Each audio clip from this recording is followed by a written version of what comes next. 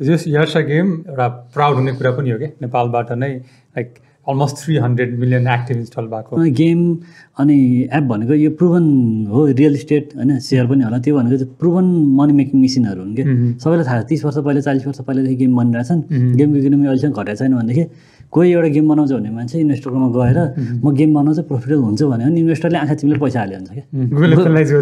अब त हामी त मनी मेसिन बनायो नि त एक दिनमा $17 कमायो भनेपछि त राम्रो कमायो त्यति बेला त अनि बिहान उठ्दा त गुगल एडसेन्स अकाउन्टै छैन पेनलाइज मात्रै होइन पुरै त्यो you can no लङ्गर use AdSense anymore भनेर फेसबुकले चाहिँ तपाईँको प्रोफाइल पिक्चरमा इन्डियाको झन्डा हाल्न दिन्थ्यो अच्छा त्यति बेला हो त्यति बेला मुखमा त्यो झन्डा हाल्ने चाहिँ एकदम फेमस भइसकेको थियो तर नेपाललाई थिएन क्या त्यो नेपाललाई थिएन हामी चाहिँ के गर्यौँ भन्दा हामीले चाहिँ मैले चाहिँ म एप बनाउँछु एउटा अनि एन्ड्रोइड एपै हो क्या बनाउनु त्यति बेला एन्ड्रोइड एपै बनाउँछु म भनेर एप बनाएँ जसमा चाहिँ फोटो अपलोड गर्न मिल्थ्यो अनि त्यसलाई चाहिँ माथिबाट सुपर इम्पोज गरिदिन्थ्यो नेपालको झन्डा अनि त्यसलाई चाहिँ कस्तो थियो बनाएको थिएँ मैले भन्दा फेसबुकमा पोस्ट गरेपछि के गरेपछि बल्ल सेभ गर्न दिन्थ्यो डिभाइसमा अनि फेसबुकमा लिङ्क सेयर गरेर कल ब्याक आएर ल पोस्ट भयो भनेपछि बल्ल मैले चाहिँ एक्चुअली डिभाइसमा सेभ गर्न बनाएको थिएँ त्यतिले गर्दा भाइरल भयो 2-3 लाख कति डाउनलोड भयो त्यो 2-4 लाख त्यसको जीवनकालमा त्यो एपले पनि 2-3 लाख रुपियाँ कमायो होला मलाई एनजीको जर्नीको बारेमा थाहा भएको चाहिँ धेरै साथीहरूबाट थाहा भएको पुनित अनि रोशन दाई अनि यार्सा ल्याब्सको बारेमा पनि मैले एकदमै धेरै सुनेको थिएँ होइन अनि जब तपाईँको 100 मिलियन डाउनलोड पनि भयो होइन त्यसको बारेमा पनि एकदमै खुसी लाग्थ्यो नेपालबाट नै यत्रो राम्रो गराएछ भनेर होइन तर अस्ति पनि जुन हाम्रो कुरा भयो सो अहिलेको जर्नी के छ एनजीको त्यो अलिकति थाहा छ होइन तर सुरुवात कसरी भयो तपाईँ कहाँ पढ्नुभयो के पढ्नुभयो कहाँ जन्मिनु भएको थियो होइन सो अलिकति त्यसको ब्याकग्राउन्डबाट सुरु गरौँ म खास जन्मेको काठमाडौँ प्रस्तुति गृहमा हो थापाले बुवा आर्मीमा हुनुहुन्थ्यो आर्मीमा हुँदा चाहिँ तपाईँको क्वार्टर दिएको थियो फ्यामिली क्वार्टर भनेर म चाहिँ यो ऱ्याडर छ नि घुम्ने ऱ्याडर एयरपोर्टको ऱ्याडरको मुनि ऱ्याडर हेरी हुर्क्या हो अनि अहिले पनि त्यो एरिया जाँदा एकदम नोस्टाल्जिक फिल हुन्छ त्यही ठाउँमा जन्मियो हुर्क्यो त्यो गल्फ खेल्ने रहेछ त गाउँचौरतिर त्यो गल्फ बलहरू चाहिँ कलेक्ट गरेर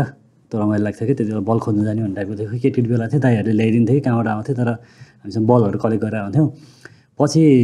बुवाको जब पोखरामा थियो पोखरामा स्विच भयो पोखरा स्विच भएपछि हामी पोखरै लाग्यौँ अनि फ्यामिलीसहित पोखरा गयो अनि हामी त्यति बेला जाने बेलामा एउटा गल्फ बल मैले लिएर पनि गएको थिएँ जुन गल्फ बल चाहिँ मैले ब्लकभित्र लुकाइरहेको थिएँ त्यो ब्लक चाहिँ हाम्रो घर बनाउने बेलामा घरभित्रै हालिदिएर घरै बनाइदियो होइन कुन चाहिँ ब्लकभित्र बसिरहेछ अनि त्यसरी गयो अनि स्कुलिङ मैले त्यहीँ लोकल स्कुलमा गरेँ अनि +2 चाहिँ मैले अमरसिंहमा गरेँ जन्मेको त काठमाडौँ नै हो पछि बुवाको जब स्विच भएपछि हामी पोखरा गयो कति क्लासमा म 1 क्लासमा हुँदा गएको थिएँ स्कुलिङ चाहिँ 10 सम्म त्यही गरेँ 12 सम्म चाहिँ अमरसिंह स्कुल पढेँ त्यस पछाडि फेरि फर्केर केयु दुलिखलमा केयुको ब्याचलर्सको 2010 को ब्याच जोइन गरेर स्टडी सुरु गरेँ मैले चाहिँ त्यसपछि लगभग 1-2 वर्ष पछाडि भनौँ न पढ्न थालेपछि पनि त्यहाँ त मेरो लागि त वाइफाई भन्ने चिजै नहुन्थ्यो हामी +2 मा चाहिँ एउटा साथी थियो होइन उसले चाहिँ मलाई के भन्थ्यो भन्दा उसको कम्प्युटरमा चाहिँ नेट चल्छ अरे लेफ्ट साइडमा थियो नेट चल्छ उसले यो डङ्गल पनि केही जोडेको छैन तार पनि केही जोडेको छैन इन्टरनेट केही जोडेको छैन नेट चल्छ भन्थ्यो मैले तँलाई डाका गफानिस् भने त्यसलाई पिटाएको थिएँ मैले पिटाए चाहिँ फटा भएछ यस्तो फटा नचाहिने कुरा गर्नुहुन्न भन्ने खालको थियो अनि एक्चुअली जब पछि ल्यापटप किनेर केको लाइब्रेरीमा छिरेँ होइन लाइब्रेरीभित्र छिरेर हेर्दा ल्यापटपको मुनिपट्टि त्यो टावर देखाइरहेछ मोबाइलको टावर के देखाइरहेछ मोबाइलको टावर जस्तो हेर्दा त लाइब्रेरी वाइफाई देखाइरहेको थियो कनेक्ट गरेको नेट चलेको थियो कि त्यति बेला कनेक्टेड टु इन्टरनेट भनेर चल्यो त्यसरी चाहिँ यो 2010 को कुरा हो त्यसरी चाहिँ के गएर अनि 1-2 वर्ष पछाडि त फ्रिल्यान्सिङ सुरु गरेर अनि मेरो जर्नी सुरु भयो ओके सो कलेज पढ्दाखेरि नै फ्रिल्यान्सिङ सुरु भयो त्यो यसो थियो अब त्यो नयाँ कुरा सिक्नु मन लाग्थ्यो वान अफ द सिक्ने कुरा के थियो भन्दा फ्रिल्यान्सिङ साइटमा गएर जब खोज्ने अहिले पनि त देख्नुहुन्छ नि तपाईँले अनलाइन जबको पछि मान्छेहरू भागिरहेको हुन्छन् कति धेरैजना अनि जब खोज्ने एउटा हुन्छ नि एउटा जब खोज्ने काम गर्ने अथवा आफ्नो स्किल सोभ गर्ने हो कि सिक्ने हो कि के गर्ने हो त्यो चाहिँ एउटा लर्निङको पार्टै थियो क्या त्यो पनि सिकाएको थियो नि हामीले अनलाइनमा जब खोजेर गरेर पैसा कमाउनु मिल्छ भन्ने खालको एउटा त्यो पनि पार्ट अफ लर्निङ नै थियो त्यसैले सिक्यो अनि यो चाहिँ कलेजको फर्स्ट सेकेन्ड थर्ड इयर पढ्दाखेरि नै अनलाइन काम सुरु भएको थियो फर्स्ट सेकेन्ड उसमा नै थियो धेरै कुरा सिक्यो केमा गएर आई मिन ल्यापटपै थिएन होइन फर्स्ट टाइम ल्यापटप देखेर चलाएर त्यो गरियो अनि इन्टरनेट भनेको त्यति एक्सेसिबल हुन्छ भन्ने थाहा थिएन अनि लाइब्रेरीमा चाहिँ तपाईँको अरू लाइब्रेरीहरू जस्तो छैन क्या भयङ्कर राम्रो आई मिन धेरै टिभीको जस्तो एकदमै ठुलो छैन तर चाहिँ अचम्मित पार्ने खालको छ कि लाइब्रेरी भनेको छ अनि बुक्सहरू पनि तपाईँको धेरै डाइभर्स खालको छ त्यति बेला हामीले प्रोग्रामिङ सिक्नको लागि इन्टरनेट पनि त्यति 2010मै भए पनि त्यति राम्रो नै पनि इन्टरनेट थिएन कि फोके भिडियो लगाएर हामी ट्युटोरियल हेरेर स्क्रिन सेयरिङबाट सिक्ने जमाना थिएन। हजुर डमिजवाला बुकहरूको सेक्सनै थियो क्या केमा जाभास्क्रिप्ट फर डमिज होइन, सी फर डमिज अनि PHP माइस्क्युएल फर डमिज भन्ने खालको चाहिँ तपाईँको किताबहरू पाउँथ्यो। त्यो किताब चाहिँ एक्चुअल लर्निङ मेटेरियल थियो क्या। C++हरू सिक्ने भनेको सबै कुराहरू हामीले चाहिँ त्यही किताबहरूबाट मोस्टली सिकिन्थ्यो। जस्तो डेनिस रिची जुन सीको प्रोग्रामिङको ल्याङ्ग्वेज बनाउने मान्छे चाहिँ उसैले बनाएको किताबबाट सिकिन्थ्यो। हजुर अहिले त सजिलो छ होइन, प्रोग्रामिङहरू आइसकेको छ नि त, अनलाइनमै कम्पाइल गरेर हेर्न मिल्छ होइन। त्यसरी थियो। अब ती सबै कुराले एउटा के खालको एउटा माहौल क्रिएट गर्थ्यो भन्दा सरहरूले पनि हामी फर्स्ट टाइम के जोइन गरेर ओरिएन्टेसनको दिन चाहिँ एआई र मेसिन लर्निङको यो के हुनसक्छ फ्युचरमा कम्प्युटरबाट के पोसिबल हुनसक्छ भनेर अहिले 2023मा आएर जे कुरा देखिरहेको छ हामीले मसिन लर्निङको कुराहरू, अगमेन्टेड रियालिटी कुराहरू, एआरको कुराहरू, त्यो कुराहरू त्यहाँ देखाइरहेको थियो क्या। हजुर पछि गएर यस्तो गर्न सकिन्छ, हातमा 4वटा सेन्सर लगाएर हात यस्तो गरेपछि फोटो क्याप्चर गर्न मिल्छ, हाम्रो आँखाले नै क्याप्चर गरेको कुराहरूलाई चाहिँ अटोमेटिकली अडियो भिडियो स्ट्रिमिङ गर्न मिल्छ लगायतको कुराहरू ओरिएन्टेसन क्लासमा देखाइरहेको थियो क्या। हजुर हुन त प्रेजेन्टेसनहरू थियो, एउटा इन्डियनले बनाएको टेड टकको एउटा पार्ट पनि थियो। त्यो देखेपछि के भयो भन्दा ओहो ल म त केयुमा आइरहेको छु, यस्तो खतरा। सरहरू त्यहाँ रिसर्च गरेर हुन्थे, कोही चाहिँ बाहिर पढेर आएर भर्खरै केयु जोइन गरेका हुन्थे। अब बाल सर भन्ने हुनुहुन्थ्यो एकजना, बालकृष्ण बाल सरहरूले ल्याङ्ग्वेजमा नेचुरल ल्याङ्ग्वेज प्रोसेसिङमा त्यति बेला काम गरिरहनु भएको थियो। अब अर्को सर हेऱ्यो मनोज सर हुनुहुन्थ्यो, कहाँ गएर पढेर एकदम हुन्छ नि त्यो उहाँको बोलीचाली शैली नै कस्तो अर्कै क्या, मिठो खालको बोली, कति बुझेको मान्छे जस्तो फिलिङ गराउने मनिष सरहरू त्यस्तै हुनुहुन्थ्यो। अनि के खालको एउटा थियो भन्दा के गइसकेपछि म चाहिँ राम्रो स्टुडेन्ट हो, म चाहिँ बन्नुपर्छ हेर, के इज्जत चाहिँ धान्नुपर्छ भन्ने खालको एउटा त्यो थियो क्या। हजुर अनि त्यो भएर धेरै कुरा सिक्यो, अपरेटिङ सिस्टमहरू नयाँ चलाउन सिक्यो, सिस्टमहरू नयाँ बुझ्यो होइन। अनि सिक्ने एनिथिङ अब मैले जस्ट फाटोफुट्टा 3D मोडलिङहरू र फोटो एडिटिङहरू गर्थेँ पहिलेदेखि। हजुर त्यो यतिकै पार्ट अफ लर्निङ थियो, प्लस टू पढ्ने बेलातिर गरेको थिएँ। अनि ती कुराहरू अझै गर्दै गयो होइन, डिजाइन गर्दै गयो, अनि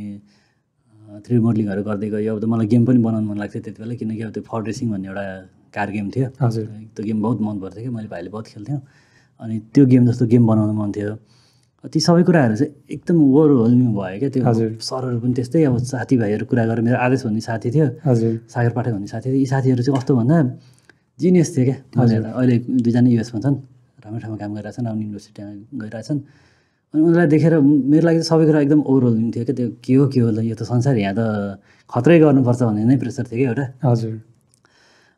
त्यो हुँदा नै अनि पार्ट अफ लर्निङमा धेरै कुरा सिक्यो, धेरै कुरामा ज्याक भयो, ज्याक अफ अल ट्रेड्स भन्छ नि, त्यो तरिकाले भयो।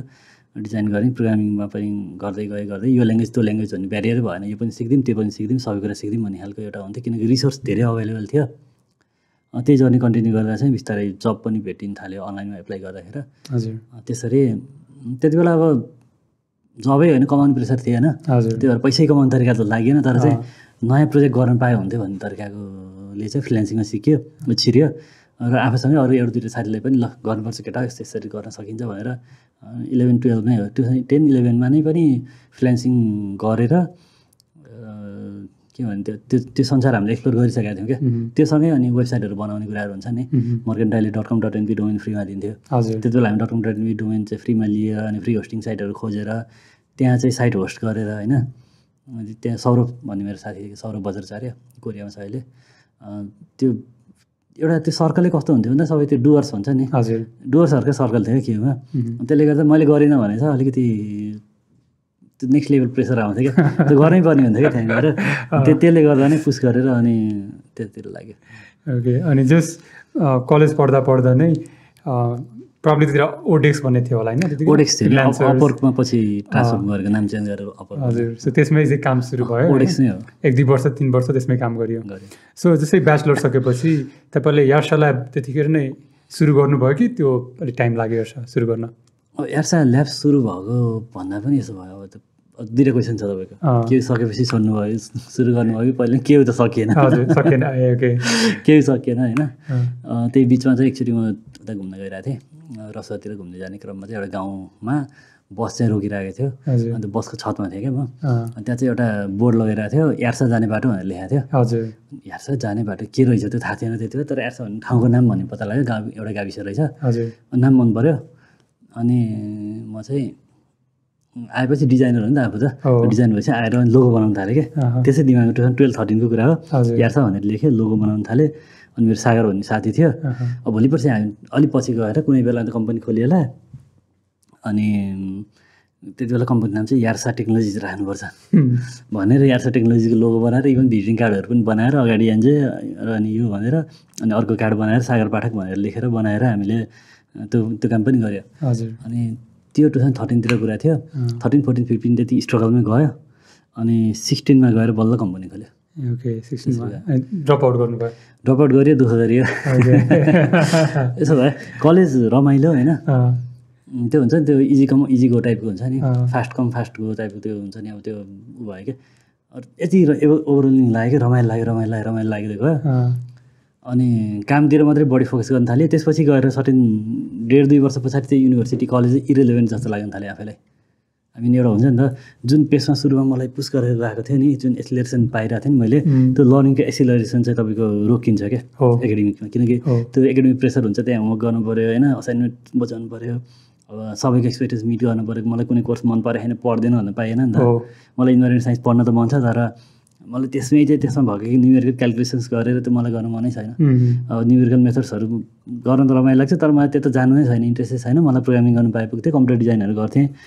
कम्प्युटर आर्किटेक्चर बनाउन रमाइलो लाग्थ्यो होइन लोजिक गेटहरू रमाइलो लाग्थ्यो ती कुराहरू चाहिँ रमाइलो लाग्ने अरू कुरामा पढ्दैन भन्दा पाइएन अनि के एउटा फन्टस रुल के थियो भन्दा सब्जेक्ट वाइज के दुईवटाभन्दा बढी सब्जेक्ट चाहिँ इन्टायर तपाईँको फर्स्ट इयरदेखि लास्ट इयरसम्म पनि त्यो 4 वर्ष 8वटा सेमिस्टर मध्ये तपाईँको टोटल नम्बर अफ ब्याक्स कन्करेन्टली तपाईँको 3टा ब्याक छ भने केले आउट गरिदिन्थ्यो क्या तपाईँसँग फर्स्ट सेमिस्टरमा एउटा ब्याक लाग्यो सेकेन्डमा अर्को लाग्यो थर्डमा अर्को लाग्यो भने गयो तपाईँ फेरि रिपिट गर्नुपर्छ त्यो अप्ठ्यारो भयो मेरो भइदियो के भन्दा फर्स्ट सेमिस्टरको एउटा ब्याक थियो फिजिक्स जुन मैले लगभग बिर्सेको थिएँ त्यो त अब नि दिमागमा भएन किन फेरि रिएक्जाम भरेर दिइराखेको भए थाहा हुन्थ्यो अनि फोर्थ सेमिस्टर जाँदा के भन्दा एउटा सब्जेक्ट मलाई झ्याउनै लाग्ने सब्जेक्ट एउटा चाहिँ लास्टै हार्ड क्वेसन आएर गाह्रो भयो दुईवटा मात्रै भन्टानेकै एउटा पहिलाको रहेछ होइन रिपिट गर्नु परेको त होइन गर्न मन लागेन रिपिट गर्न गएँ 6 महिना त्यसै फ्रिल्यान्सिङ गर्ने टाइम भयो 6 महिना त्यो फ्रिल्यान्सिङ गरेँ अनि फेरि 2011को ब्याचसँग जोइन गर्नु पाएँ अन्त फोर्थ सेमिस्टर फेरि रिपिट गरेँ त्यति बेला फिजिक्स पनि एक्जाम दिएँ त्यो भएपछि के 5 वा 6वटा सब्जेक्ट दिने ठाउँमा चाहिँ अझै झन् थपियो क्या एउटा सब्जेक्ट झन् प्रेसर त्यो पालि पनि त्यसपालि त खासै मतलब पनि गरेन कटेन 6 महिना फेरि प्रेसर खाल्टाउनु पाएँ होइन जब मेरो मसँग ब्याचको मान्छेहरू चाहिँ म फोर्थ सेमिस्टर फेल भएँ वेट गरेँ अन्त फिफ्थ पढिन्जेलमा कुर्नु पऱ्यो नि त अनि नेक्स्ट ब्याच चाहिँ फोर्थमा आएपछि पढ्यो अनि फेरि एक सेमिस्टर बाँकी रह्यो 2012को ब्याच पनि पढेँ क्या म 2012को ब्याच पनि आयो फेरि म मात्रै थिइनँ मसँग एउटा दुईवटा अरू साथीहरू पनि थिए जुन मसँगै 11सम्म पढ्ने फेरि 12सम्म पढ्ने मान्छेहरू पनि थिए क्या अनि त्यो भएर फेरि 12को ब्याच जोइन गरेँ हामीले त्यहाँ पनि फोर्थै सेमिस्टर पढ्यो फोर्थ सेमिस्टरमा चाहिँ अब अति भयो नि त होइन अब त त्यति बेला चाहिँ त्यो फोर्थ सेमिस्टर चाहिँ साथीहरू इन्टर्न गर्न गइसकेको थियो क्या मेरो ब्याचको 8th सेमिस्टरमा पुगिसकेको थियो मैले एकचोटि रिपिट गर्दा 6मा पढ्न थालेँ थियो अर्कोचोटि रिपिट गर्दा 8मा पढ्न थालेँ उनीहरू भेरी सिरियसमा कता इन्टर्नसिप गर्नु गइसकेको थियो झ्याउ लाग्यो कलेजमा बस्दैन अन्त त्योचोटिको चाहिँ एक्जामै नदिकन अनि मैले पनि कलेज चाहिँ झन्डै ड्रप आउट गरेको थिएँ सो 2012मा जब मैले यता काम सुरु गरेँ अनि त्यतिखेर चाहिँ जस्ट 2012मा सेमिस्टर ब्रेक लिन त्यतिखेर मैले 3-4 महिनाको बिताउँथेँ कलेजमा होइन इजलिङटन पढ्दा अनि त्यो बेला मैले काम सुरु गरेको थिएँ अनि आई थिङ्क 3rd सेमिस्टर पछि मैले ब्रेक ल्याएको थिएँ 1 सेमिस्टर होइन अनि कोडिङ राम्रो भइरहेको थियो अनि त्यतिखेर भन्नाले तपाईँ कम्पनी सुरु गरिसक्नु भएको थियो 2013मा मैले सुरु गरेको थिएँ 13मै होइन कलेज पढ्दाखेरि नै सेकेन्ड इयर अनि त्यतिखेर चाहिँ मैले ब्रेक लिएँ अनि ब्रेक लिएपछि राम्रो भइरहेको थियो अनि त्यसपछि म ब्याक टु कलेज जाऊ कि नजाऊ भन्ने भएको थियो किनभने एकाडेमिक वाइज राम्रो थियो तर म चाहिँ काम गर्दा धेरै सिकिरहेको थिएँ क्या कलेजमा थ्योरी थियो होइन तर काम गर्दा प्र्याक्टिकल कुरा धेरै सिकिरहेको थिएँ मान्छेसँग डिल गर्नदेखि लिएर अनि एसियोमै काम गर्थ्यो भने ल एसियो कसरी काम गर्छ प्र्याक्टिकल वाइज एक्चुअली कोडिङले गर्छ चाहिँ कि अहिले पनि सो हामीले चाहिँ वर्डप्रेस थिम्स होइन वर्डप्रेस थिम्स जुन तपाईँले रारा थिम युज गर्नुहुन्छ होइन सो प्रिमियम कस्टमर हो पैसा तिर्ने नेपालबाट छन् प्रिमियम कस्टमर छन् खास गरेर हाम्रो डब्लुपी ट्राभल इन्जिन जुन अर्को प्रडक्ट छ सो ट्राभलको वर्ल्डको नम्बर 1 ट्राभल डब्लुपी ट्राभल इन्जिन तपाईँहरूको हो हो र हो त्यो चाहिँ नेपालमा खास गरेर ट्राभल इन्डस्ट्रीमा चाहिँ युज गर्छन् सो त्यो ट्राभलको प्रडक्टहरू चाहिँ धेरै पपुलर छ हाम्रो तर त्यो बाहेक पनि थिम्सहरू अरू चाहिँ छन् तर जति डेभलपी ट्राभल इन्जिन छ त्यति चाहिँ अरू चाहिँ छैन होइन त्यही हामी चाहिँ मेन वर्डप्रेस थिम त्यही गर्नु अहिले राम्रो चलिरहेको छ भनेपछि राम्रै छ अनि किन कोडिङ भनेर त रारा थिम्स भनेर फेरि छुटाउनु चाहिँ किन यस्तो भएको थियो कोडिङ चाहिँ हाम्रो कम्पनीको नाम भयो अनि कोडिङबाट चाहिँ हामीले प्रडक्ट सर्भिसेस सबै गर्थ्यो तर हामीले जब थिम प्रडक्ट सुरु गर्ने भएको थियो त्यतिखेर अब एउटा ब्रान्ड त चाहियो ए ओके डुइङ बिजनेस नेम जस्तो भयो रायर थिम्स भनेरै कम्पनी त होइन डिबी ए ओके हाम्रो पनि यार्सा ल्याब्स भन्ने कम्पनी छ तर actual doing business as name game स्टुडियोको नाम चाहिँ यार्सा गेम्स भन्नु छ नि त्यो तरिकाले गर्नु तपाईँहरू त्यही नै होइन सो खास त्यसरी भयो तर कोडिङ चिन्दैन नि मान्छेले त रायर थिमै चिन्छ हो सो यस्तो भयो यार्सा गेम्स भनेर चिन्छ त्यस्तो हो अहिले चाहिँ के भयो भने त्यो सबैले प्रायः मान्छेलाई चाहिँ हाम्रो रारा थिम्सबाट चाहिँ चिन्ने अनि कोडिङको ब्रान्डिङ चाहिँ त्यति भएको थिएन अनि पहिला पनि हामीले हाम्रो वर्ड क्याम्प जुन हुन्छ टेकको इभेन्ट अनि त्यसमा पनि हामीले रारा थिमबाट स्पोन्सर गर्ने अनि अरू प्रडक्टहरूबाट स्पोन्सर गर्ने गर्थ्यो अनि कोडिङ चाहिँ नचिन्ने अनि त्यसपछि बिस्तारै आएर चाहिँ अहिले हामी सबै कोडिङबाट चाहिँ स्पोन्सर गर्न थालेछौँ त्यसपछि फेरि त्यो कोडिङ भनेकै रारा थिमवाला हुनु भने थाहा छ कि छैन कतिलाई थाहा छ अहिले चाहिँ होइन एनिवे कमिङ ब्याक टु त्यो कलेज छोड्दाखेरि के लाइक ड्रप आउट गर्ने बेलामा सो मैले चाहिँ त्यही आई वाज लर्निङ मोर यता काम गर्दै अनि ड्रप आउट गरौँ कि भन्ने लागिसकेको थियो अनि किन मैले त्यो काम गर्दा धेरै सिकिरहेको थिएँ होइन अनि कामले चाहिँ त्यो पढाइले चाहिँ टाइम मात्र गइरहेको थियो कि टाइम वेस्ट भइरहेको छ जस्तो होइन अनि घरमा पनि अझै एक्सटेन्ड गरौँ कि भन्ने सोचिरहेको थिएँ तर फर्स्टको सेमेस्टर ब्रेक लिन अलिक कस्तो गाह्रो भएको थियो होइन बुवा मलाई बुझाउनलाई तर अनि मैले लाइक साथीहरूलाई नि दिदीहरू भनौँ दाइहरू भनौँ होइन जो अहिले पढिरहेको अहिले सिनियरतिर होइन अनि एकजना मोना दिदी भन्ने हुनुहुन्थ्यो कि होइन उहाँ चाहिँ यता उहाँसँग पहिला मैले एकचोटिमा रिच आउट गरेको थिएँ हेल्पको लागि होइन अनि उहाँले के भन्नुभएको थियो भने उहाँले पनि पहिला कलेज पढ्दै 2 इयर्स ब्रेक लिनुभएको थियो युएसमा पढ्दाखेरि होइन अनि उहाँले पछि गएर कम्प्लिट गर्नुभएको थियो अनि मैले त्यही सोधेँ कि लाइक म के गरौँ भनेर अनि तपाईँले किन कन्टिन्यू गर्नुभयो भनेर अनि उहाँले एडभाइस के दिनुभएको थियो भने तिमीले यति 2 वर्ष गरिसक्यो तिमीलाई डिग्री चाहिन पनि सक्छ नचाहिन पनि सक्छ होइन तर if you can do it गर त्यसले तिमीलाई केही फरक त पर्दैन नि भनेर चाहिँ मलाई चाहिँ भन्नुभयो अनि म कन्भिन्स भएँ अनि म कलेजमा फिर्ता गएँ तर मेरो साथीहरू चाहिँ अर्को ब्याचमा गइसकेका थिएँ अनि सबै नयाँ चाहिँ भएको थियो होइन त्यो रमाइलो हुन्छ नि सर्कल ठुलो हुन्छ क्या हो अहिले 10 ब्याचकोले नि कोही एनजिओ भन्छन् कोही दाइ भन्छन् होइन के सरी 10 ब्याचको त साथीभाइ भइहाल्यो 11 ब्याचको कोही दाइ भन्छन् कोहीले एनजिओ भनेर बोलाउँछन् 12 ब्याचको पनि कोहीले एनजिओ भनेर बोलाउँछन् कोहीले दाइ भनेर बोलाउँछन् अनि युजल मान्छेको चाहिँ 40-45जना एउटा सर्कल हुन्छ भन्दै मेरो चाहिँ केवल 11मा कि कहिले चाहिँ सिएसको ब्याच पनि ल्याएको थियो कि कम्प्युटर साइन्सको छुट्टै ब्याच पनि ल्याएको थियो त्यो टोटल मेरो ब्याचमेटहरू 5जना छन् 5वटा ब्याच छन् कि मेरो ब्याचमेटहरू 10को कम्प्युटरको ब्याच 11को सिएस र सिई अनि 12को सिएस र सिई गरेर अनि सर्कल हेऱ्यो भने त टन्नै छन् मान्छेहरू त्यो अझै पनि एन्जोय भनेर चिन्ने मान्छेहरू थुप्रो तान्ती छ तर त्यही ड्रप आउटको केसमा चाहिँ अब यसो भयो तपाईँलाई चाहिँ कन्भिन्स गराएँ मलाई चाहिँ खास कन्भिन्स गराउने मान्छे पनि भएन कि अब भएको मान्छेले के थाहा छ र भने जस्तो गरी होइन अहिलेसम्म त्यो डिग्री नै चाहियो भनेर चाहिएको चाहिँ छैन कुनै बेला चाहियो भने चाहिँ आई थिङ्क अब कुनै तरिकाले खोज्न चाहिँ सकिन्छ होला मेरो चाहिँ के भएको थियो भने त्यो हाम्रो ग्रेजुएसन भयो होइन अनि डिग्री आयो होइन अनि त्यो ल्याएर मैले कहाँ राखेँ मलाई थाहा थिएन होइन अनि आई 2014 or 15मा मलाई एक्ज्याक्ट टाइम पनि थाहा छैन अनि त्यो राखेको थिएँ होइन अनि 3 महिना अगाडि होला 3.5 महिना अगाडि तिर होइन हामी ठाउँ सर्नु पऱ्यो होइन सो अनि मेरो सर्टिफिकेट भेटाएँ मैले होइन अनि इभन हामीले कलेज कम्पनीमा पनि हायर गर्दा त्यो डिग्री खोजिरहेको पनि हुँदैन क्या त्यो चाहिँ मलाई पनि भएको थियो अब आफ्नो छैन होइन एप्लिकेन्टको चाहिँ त्यो ब्याचलर सर्टिफिकेट देखायो भन्दा नि अठार लाग्ने पनि हो अनि चाहिने पनि होइन चाहिँदैन खासै चाहिँदैन हाम्रो पनि धेरै नै छन् जसले ब्याचलर्स गरेकै छैन सुरु गरे होइन केही भाइहरू छन् जो चाहिँ एकदम खतरा ट्यालेन्टेड छन् उनीहरूले सोधेको थियो कुन युनिभर्सिटी पढौँ भन्दै पढ्दै नपढ्दै हुन्छ खासै खै मैले पढाएको छैन के भए भएरमा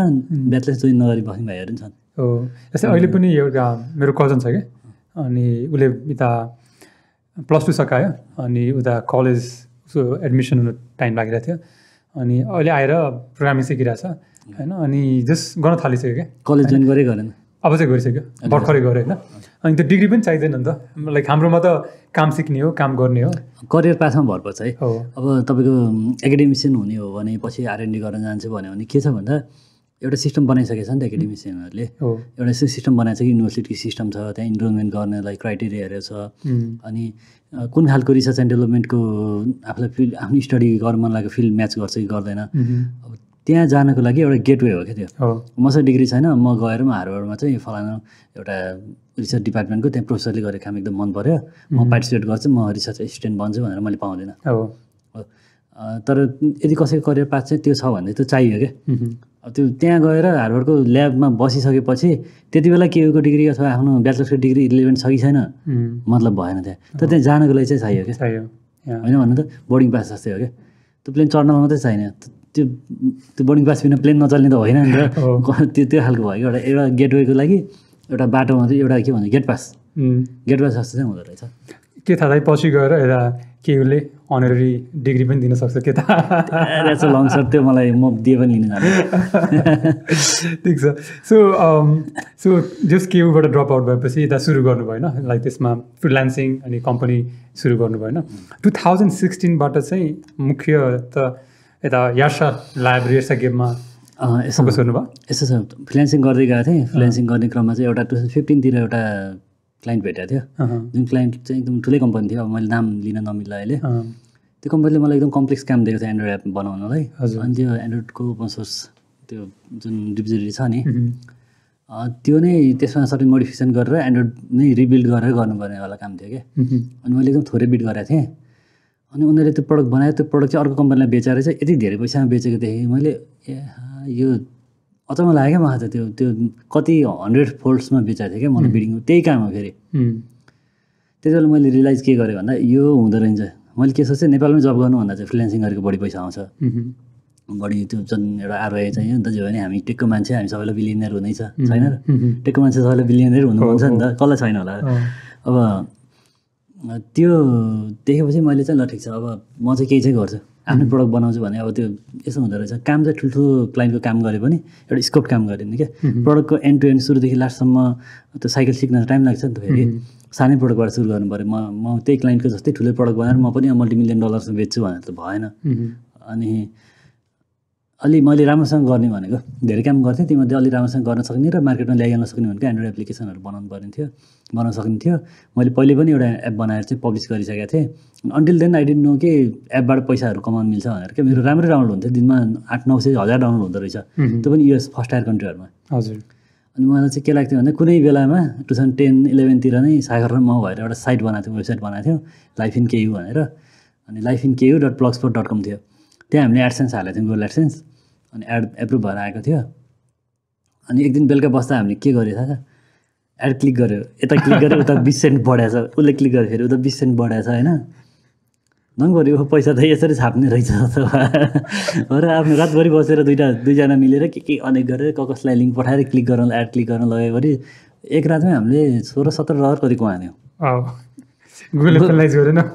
अनि सुत्यौँ हामी अब त हामी त मनी मेसिन बनायो नि त एक दिनमा $17 कमायो भनेपछि त राम्रो कमायो त्यति बेला त अनि बिहान उठ्दा त गुगल एडसेन्स अकाउन्टै छैन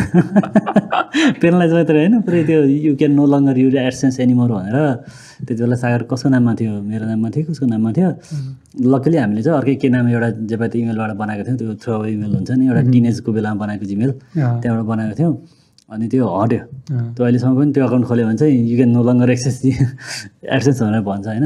अनि मलाई के लाग्छ भन्दा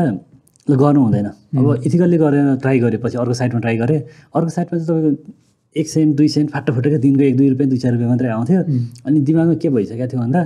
एड रेभेन्यूबाट चाहिँ केही पनि हुँदैन त्योभन्दा राम्रो त बरु कचौरो मैले भाइलाई भन्थेँ क्या सधैँ मेरो भाइलाई चाहिँ कचौरो लिएर माग्न बस्यो भने धेरै पैसा आउँछ एडबाट त के पैसा आउँछ र भनेर भन्थेँ म आफैले त्यो भएर मैले त्यो युएसमा चलिरहेको एपमा पनि एडै हालेको थिइनँ अनि के भइदियो भन्दा 2015तिर एउटा मान्छेसँग मेरो भर्चुअली भेटघाट चिनजान जस्तो भयो उसले चाहिँ एप्लिकेसन बनाउँथ्यो तिजको गीतवाला एप्लिकेसनहरू बनाउँथ्यो मैले पनि त्यही एप्लिकेसन बनाएको बेला गरेको थिएँ क्या तिजको गीतहरू कार्डहरू त्यो ई कार्डहरू हुन्छ नि शुभकामना बाँड्ने कार्डहरू त्यो जेनेरेट गरेर अनि फेसबुकमा सेयर गर्न मिल्ने गीतहरू सुन्न मिल्ने डाउनलोड गर्न मिल्ने युट्युबको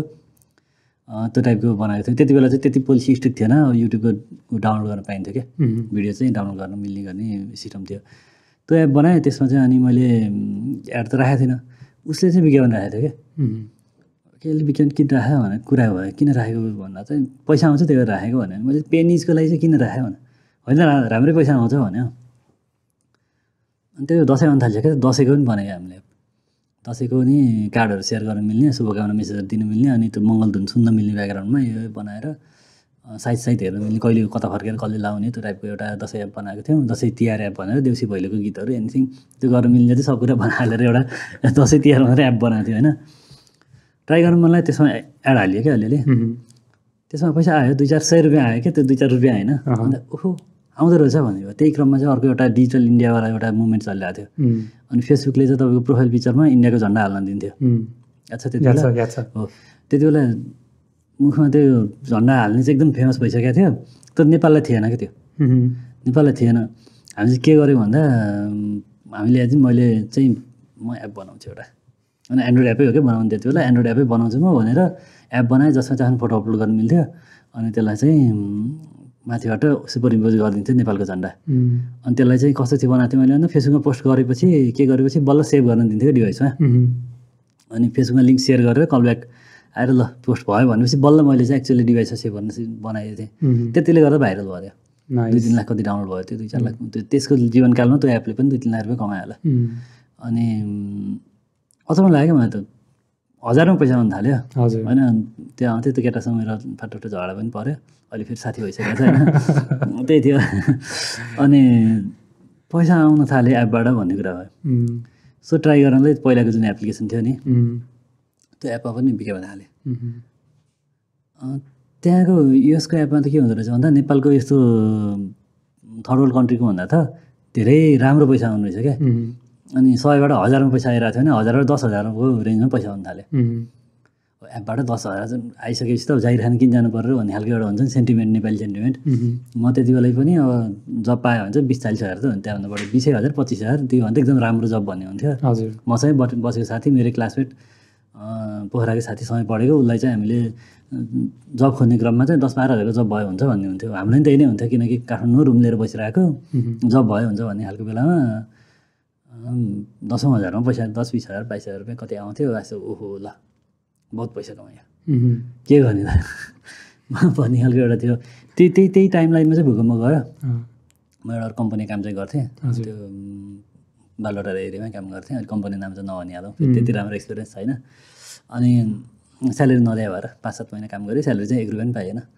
त्यो वाला कम्पनीमा। त्यही भएर नि अब त्यो थियो क्या त्यहाँ, अब त्यो जब छोडौँ भने चिनेको मान्छे लगाइदिएको जब जस्तो। अनि कामै भनेर यही नै गर पनि भन्दैन थियो, तर काम गराएर आउँथ्यो। कहिले साइट बना, कहिले एपको के फिक्स कर, कहिले के फिचर हाल, के भनेर आउँथ्यो, तर पैसा दिएको थिएन। 7 महिना त धेरै हो त्यो त, लगभग गरियो त्यो। अनि त्यस्तै थियो। अनि त्यो भइरहेको बेलामा अब भूकम्प आयो। भूकम्प आएपछि फर्स्ट थिङ त घरै जानु त भने काठमाडौँमा बसिरहेको भूकम्प आयो। अनि घर गयो, केही समय घर बसेर अनि फर्केर फेरि काठमाडौँ आयो। फेरि काठमाडौँ चाहिँ फेरि भदौतिर कुरा हो, एकचोटि पराकम्पनी आएको थियो। त्यति बेला म अलि टावर जस्तो थियो, त्यो अलिकति माथि नै बसिरहेको थिएँ, भेट्यो भूकम्पले। पहिला शनिबार थियो, खासै थिएन। अनि राम्रै हल्लायो, नमजाले हल्लायो। त्यति बेला ट्रमा हुन्छ नि त, पहिलाको जत्रै भूकम्प पो हो कि भन्ने भयो। अनि त्यो ट्रमाले गर्दा डर लाग्छ, यति डर लाग्यो म त त्यो दिन बेलुकै पोखरा पुग्थेँ क्या चढेर।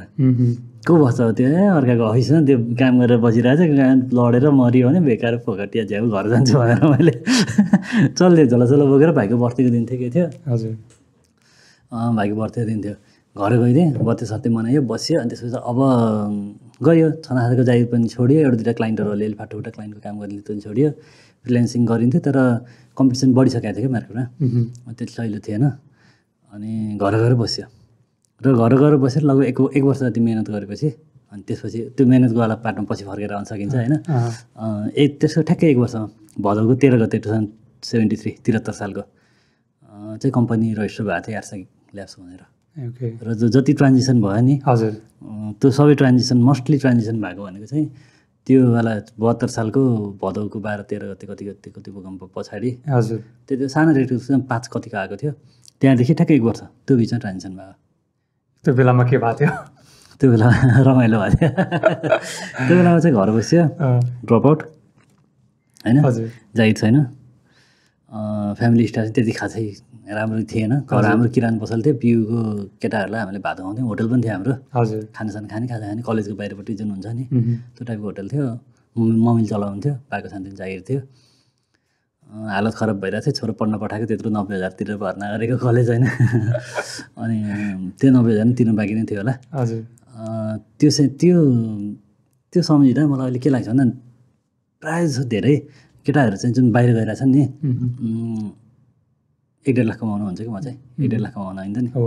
1.5 लाख कमाउनु बाहिर किन गइरहेछन् भन्ने कुरा त्यो कुराले जस्टिफाई गर्छ क्या शान्तिमा घर चलिरहेको छ पढाइ सबैले पढेका छन् ब्याचलर्स गरिसकेका छन् कतिले गर्दैछन् के गर्दैछन्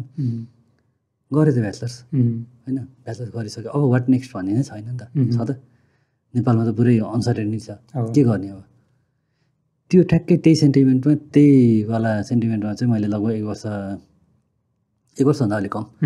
समय चाहिँ त्यहाँ बित्यो क्या घर 5-6 महिना दारी कपाल पाल्ने कुकुर बिरालो पाल्ने होइन राम्रै पाल्ने कपाल ठुल्ठुलो पाल्ने दारी ठुल्ठुलो पाल्ने अनि भयौँ यतिको ऱ्यान्डम त हुन्छ नि एउटा किराना पसलको एउटा पसलवालाको छोरा हजुर लठक टाइपको लठक भएर क्यारमबोर्ड चाहिँ क्यारमबोर्ड खेल्दै बसिन्थ्यो अरू के भने दिनभरि क्यारमबोर्ड खेल्ने हो त्यो के भएको थियो भन्दा त्यो ऊ पनि थियो फेरि किन चाहिँ अब त्यत्रो स्किल भएको मान्छे किन फ्रिल्यान्सिङ नगरेको होइन किन काम नगरेको जब किन नखोजेको किन फ्रस्टु भएको त फ्रस्टु डिप्रेसन भन्ने यस्ता कुराहरू हुन्छ नि अब त्यो मान्छे सोचेर चाहेर हुँदैन कि त्यो आफै हुने त्यति बेला मेरो मेन्टालिटी कस्तो थियो भन्दा ड्रपआउट गरेको होइन ड्रपआउट गरेर संसारै पुरै हल्लाउनुपर्छ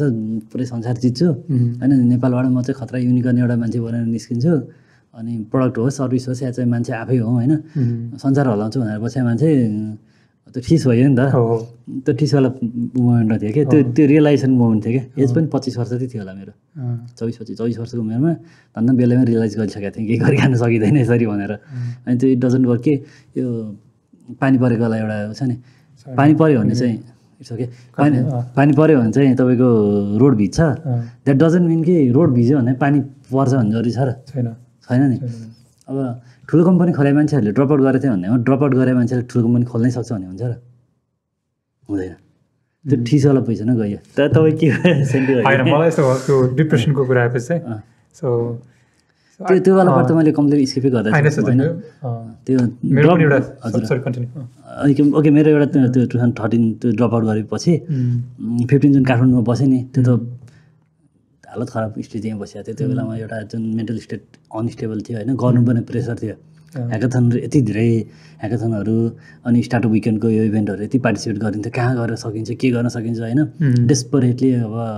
कति मान्छेको तपाईँको वेबसाइट बनाउँछु भन्दै पुच्छर लगाएर हिँड्यो होइन कस्तो गरी बस्यो बजेट क्याब खोल्दिमा पैसा हुँदैन थियो घर कलेजमा ड्रप आउट गरिसक्यो पैसा माग्ने कुरा हुँदैन थियो यो वाला पार्ट त छुट्टै छन् क्या त्यो त स्ट्रगलको रियल स्ट्रगल त मैले व्यक्तिगत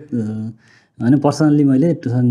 आफ्नो उमेर 2000 आई डोन्ट नो कति थियो त्यो सालै थाहा छैन मलाई तर मेरो एज 20-21देखि 24सम्म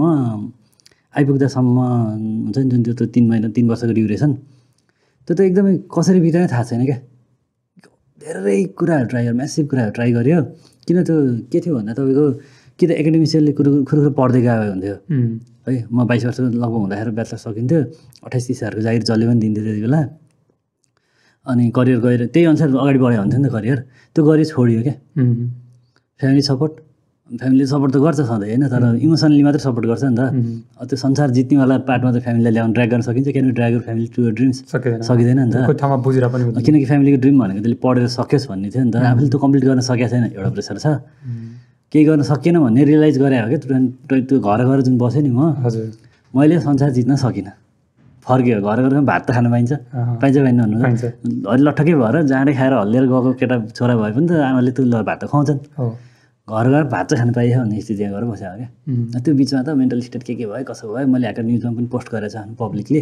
म यस्तो यस्तो गर्छु भने हिँडाएँ मान्छे मेरो स्लिप चाहिँ राम्रो भएन स्लिप साइकल बिग्रियो धेरै प्रेसर लिएँ धेरै काम गरेँ मैले र चाहिँ मैले जिन्दगी बर्बाद गर्न थालेँ के गरौँ भनेर मैले पब्लिकली पोस्ट पनि गरेको छु 2014 को अप्रिलमा ह्याकर न्युजमा पोस्टै 2टा खोज्यो भने एन्जल सुवेदी खोज्नु भने भेटिन्छ अझै पनि अनि उनीहरू सबैको सजेसन के थिएन सुत भाइ सुत छोड्दे संसार अर्कैलाई हल्लाउँदै संसार अर्कैलाई हल्लाउँदै त सुत त्यही थियो टन्न खा सुत रिकभर हुन टाइम लाग्छ वर्षौँ लाग्छ तर सुत भने भएर अनि त्यो वाला चाहिँ के थियो भन्दा फाइनल्ली जब पनि गऱ्यो फ्रिल्यान्सिङ गऱ्यो अनेक थोक गऱ्यो अनि एउटा अर्को यो प्रेसर के बरु हरि लट्ठक भयो भने ठिकै हुन्छ नि आफू अनि लट्ठक भयो भने ठिकै छ मैले सकिनँ यस्तै त हो नि मेरो भाग्य यस्तै कर्म यस्तै भन्ने खालको टाइपको फिलिङमा जान्थ्यो होला सक्छु भन्ने चाहिँ सधैँ थियो क्या त्यो बच्चैदेखिको फर्स्ट वाला टाइपको हो नि त त्यो भइसकेपछि अनि त्यो फर्स्ट वाइ प्रेसर सधैँ रहँदो रहेछ क्या हजुर आइडोन्ट नो कहाँबाट आउँछ त्यो बोर्ड फर्स्ट वाला प्रेसर आइसकेपछि मैले गर्न चाहिँ पर्छ भन्ने प्रेसर अहिले पनि फिल हुन्छ क्या हजुर अहिले गुड बोय हुनुपर्छ भन्ने टाइपको एउटा फिलिङ आउँछ क्या त्यो प्रेसरले चाहिँ के भइदियो भने जति बेला अहिले त ल मसँग आफ्नो धरातलले एउटा फाउन्डेसन बनाइसकेको छ उभिएर अलिकति आउँछ त्यो नभएको बेलामा सपोर्ट त त्यस्तै साथीभाइ कोही को जाहिर खान गइरहेको थिएँ के गरिरहेको थिएँ त्यति बेला मैले कसैलाई आइज मिलेर केही गरौँ भने कोही पनि आउँदैन थियो आँखा नि हुने आँखा त्यो घाँसै जस्ता टाइपको थिएँ होइन अब त्यो आउँदैन थियो पछि मैले गएर त्यो बेलामा हामी 5-7जना 10जना मिलौँ के ब्रिलियन्ट मान्छेहरू कलेक्ट गरेर हामी एउटा कम्पनी खोलौँ भन्दा कोही पनि मानेको थिएन कि सबैले फोन मैले 43 फोन कल्स गरेको थिएँ कि त्यति बेला एक सिटीमा बसेर कसैले एकजनाले पनि मानेको थिएन नोबडी ट्रस्टेड मी खै के हुँदो रहेछ त्यति बेला किनकि ग्रेजुएट भइसकेपछि अब त्यो ड्रप आउटलाई कसले गन्छ खास युजरले त्यो खालको थियो अब आई डोन्ट नो त्यो सबैजनालाई आफ्नो आफ्नो छुट्टै छुट्टै इन्डिभिजुअल्ली त्यो कुनै प्रब्लमहरू थियो कि केही थियो कि होइन तर मैले के रियलाइज गरिसकेको थिएँ भन्दा सकिँदैन होइन नेपालमा बसेर केबाट ड्रप आउट गरेर सकिँदैन अमेरिकामा हार्वर्डबाट ड्रप आउट गर्ने मान्छे छ कम त्यो गरेर त्यो हुँदो रहेछ कि त्यो पानी बाल्टी लगाएर पानी रोड भिजाएर पानी पर्छ भन्ने आश गरे जस्तै हुँदो रहेछ खास पानी पर्नुपर्छ अनि रोड भिज्नुपर्छ अनि बल्ल चाहिँ त्यो फ्लोमा जान्छ क्या त्यो हो अनि त्यसैले त्यो 21 देखि 24 को एज त जस्तो बनायो 24 मा बल्ल अलिकति रिकभर जस्तो टाइपको भएर जब खोज्न ल म चाहिँ जब गर्छु भनेर एकजना दाइले चिनेको ठाउँमा लगाइदिएर जब गर्न गएँ मिनवाइल एप बनाउँदै गएर त्यो त्यो अहिले मैले भनेको जुन पार्ट छ नि त्यो एप बनाएँ एउटा एपपछि अर्को एप भन्नेवाला पार्ट त्यहाँ गएर बल्ल हो कि मैले सक्दिनँ भनेर छोडिसकेपछिको त्यो र त्यो एप बनाइसकेपछि फाटोफुटो अलिअलि पैसा आएपछि पनि द्याट डिडन्ट वर्क के सधैँ होइन त्यो सिजनल एप बनाएको थियो अनि अर्को जुन चाहिँ विदेशमा बनाएको थियो 10,000 वा 20-22,000 रुपियाँ पैसा आउँथ्यो भन्नेवाला एप अब त्यसको आफ्नै मेन्टेनेन्स थियो त्यो के भन्ने त्यसलाई अब त्यो के गर्ने हिँडेको मान्छे अब त्यो बिहान उठेर माछा मारेर हिँडेको मान्छे टन्न माछा बोकेर लिएर आउँछु भनेको मान्छे एउटा सानसानो भित्ते माछा समातेर लिएर आउँदा जुन खालको फिलिङ हुन्छ नि त्यही खालको फिलिङले काइन्ड अफ शीतल भएर घर बसेको थियो त्यो जर्नी भयो नि भन्नुभयो नि त्यो अलिकति चाहिँ त्यो मेरो आफ्नो जर्नी रिफ्लेक्ट भयो क्या अलिकति इमोसनल भयो होइन त्यो अन्टरप्रेन्योरसिपको जर्नी इज भेरी टफ होइन अनि हेर्दाखेरि एकदमै रमाइलो देखिन्छ बाहिरबाट होइन तर भित्र जुन कहिलेकाहीँ हुन्छ होइन त्यो ब्याक स्टोरी त तपाईँले मात्रै बाँचे हुन्छ नि त अन्टरप्रेन्योरसिपको फ्रन्ट फेसिङ कुराहरू सबैले देखा हुन्छन् तपाईँले व्हाइट एरियामा गरेर कामहरू सबैले देखा हुन्छ तपाईँले डार्कमा बसेर गरेका कुराहरू जुन यही कुरा जुन मैले भनिरहेको छु नि यही कुराहरू कसैले पनि एक्सपोजै गर्दैन सितिमितिले गर्दैन मैले पनि आज तपाईँलाई किन भनिदिरहेको छु भन्दा युआर अल्सो एन एन्टरप्रेन्योर के गर्नु भएको छ होइन तपाईँले पनि युआर अ डुअर अहिले आएर यतिकै वर्ष पछाडि सकि नसक्यो भने मैले केही चाहिँ गरेको छु एटलिस्ट केही मान्छेहरू छन् होइन जसलाई चाहिँ मैले इम्प्लोय गर्न सकिरहेको छु केही प्रोजेक्टहरू छन् जुन द्याट आइएम प्राउड अफ होइन त्यो टिमले मिलेर हामीले नेपालबाट बनाएको भन्ने खालको प्रडक्टहरू भन्न सकिन्छ एटलिस्ट र एटलिस्ट अहिले चाहिँ को हो भन्दा मेरो नामले चिन्दैन भने पनि यस्तो गर्ने मान्छे हो भनेर चिन्छ नि त त्यो भनिसक्यो भएर अब मैले भन्न फरक पर्दैन मैले ड्रप आउट गरेँ हो मलाई झ्याउलाएर छोडेँ हो पढ्न नसकेर म फेल भएर छोडेँ होला के फरक पर्छ फरकै पर्दैन क्या किनकि I didn't have interest in the त्यो फिजिक्सवाला त्यो के मलाई मतलबै थिएन मलाई अहिलेसम्म चाहिएको छैन मेबी मेरो जीवनकालमा मलाई चाहिँदैन है तर एकाडेमिक सेनाहरूले चाहिँ यो जुन सेटअप गरेको छ नि यो पर्फेक्ट छ यदि तपाईँ लर्निङको लागि जाने हो भने अथवा सेफ ल्यान्डिङ जाने हो भने चाहिँ सही छ क्या तर मलाई अरू नि केही गर्नु थियो होला आई डोन्ट नो होइन द्याट डजन्ट मिन कि फेरि मैले के किन गर्छ भनेर गइस् केही गरिनस् भन्ने टाइपको ठिक छ अनि ठुलै खतरै गरेर संसारै हल्लाउनु पर्दैन कि संसार अर्कैले बनाउँछन् होइन म चाहिँ अहिले भन्छ नि अहिले मैले भनेको थिएँ हजुरलाई क्याजुअली कुरा गर्दा संसार अर्कैले बनाउँछ हामी गेम बनाउँछौँ सकिगयो तर यार्साले चाहिँ गेममा चाहिँ त हल्का मजा छ होइन संसार नै हल्लाएको छ होइन सो त्यस्तो भन्नु चाहिँ मिल्दैन तर आइएम ह्याप्पी विथ इट के गरिया छ मैले मात्र होइन म जस्तै अरू दाइहरू हुन्छ होइन इलेक्ट्रोनिक्स इन्जिनियर पढाइ हुनुहुन्छ कि होइन हामी सौजन दाइ हजुर उहाँले पनि गर्नुभएको छ उहाँको गेमले पनि 100 मिलियन डाउनलोड क्रस गरेर चाहिँ एक्लै हाने हो होइन र हजुर अब अरू छन् जो मान्छे शङ्कर दाईहरू जस्तो हाम्रो पात्रको उहाँहरूले पनि त आफ्नो ठाउँमा मेहनत गरेर एक्लैले कम्पनी ड्राइभ गरेको थियो भने अहिले आएर पो त्यो कम्पनी भनेर चिन्यौँ। पहिला त हामीले एप भनेर चिन्थ्यौँ त होइन। कसले बनाएको भन्दा एउटा दाई हुनुहुन्छ अरे नेपालको दाई हो, उहाँ गएर बनाउनु भएको ओहो भन्ने हुन्छ नि त। अहिले के छ इमेज आइरहनु होइन, आइरहनु एनिथिङ सु कमेन्ट, तर त्यो हो नि त एउटा गरिरह। अब सबै त अहिलेसम्म तर त्यस्तो युनिकर्नै भएर कम्पनी बनाएको छ र नेपालबाट सिटी पनि छैन, युनिकर्न त छैन। तर लाइक जस्तै यार्साको कुरा गर्दाखेरिमा you have like 100 million active के अरे डाउनलोड लुडो एपको भयो होइन। अनि त्यो बाहेक अरू पनि एपहरू छ होइन। अनि कम्बाइन डाउनलोडको कुरा गर्दाखेरिमा अलमोस्ट 300 मिलियन पुग्नु पर्ने त्यो त होइन। त्यो भनेको 30 करोड डाउनलोड, 30 करोड मात्रै होइन होइन। तर लाइक 100 मिलियन डाउनलोड भएको एपहरू एप स्टोरमा नि कति छ र होइन। र त्यो पनि नेपालबाट जुन भएको छ होइन, इट्स क्रेजी के होइन। र नेपालबाट पनि यस्तो राम्रो गर्न सकिन्छ एपमा भनेर one of the example is यार्सा game होइन।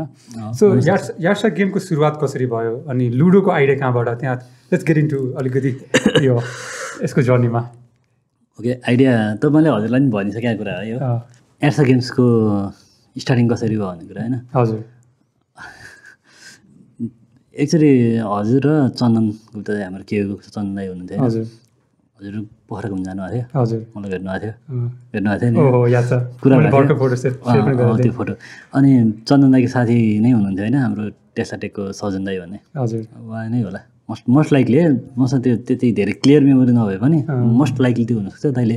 चिन्नु भएर चाहिँ कुरा गर्नुभएको थियो कि अब मेरो साथी छ यो गेम बनाइरहेछन्। त्यति बेला हामी पनि खेल्थ्यौँ, कल्पिक मल्टिप्लेयर भन्ने गेम थियो। कल्पिक हामी पनि खेल्ने हो, खेल्ने गेम हो, तर गेमै बनाउने मोबाइल गेम्स भनेर हामी सुरु गरिसकेका थिएनौँ, एपै बनाइरहेको थियौँ। अनि त्यति बेला के कुरा भइरहेको थियो भने उहाँले चाहिँ त्यो गेमबाट राम्रो रेभेन्यू जेनेरेट हुन्छ भन्ने कुरा थियो क्या। यति लगभग बलबाग फिगर भन्नुभएको थियो कि थिएन। जस्ट मैले त्यो कुराकानीबाट कन्भर्सेसनबाट के चाहिँ बुझाएको थिएँ भन्दा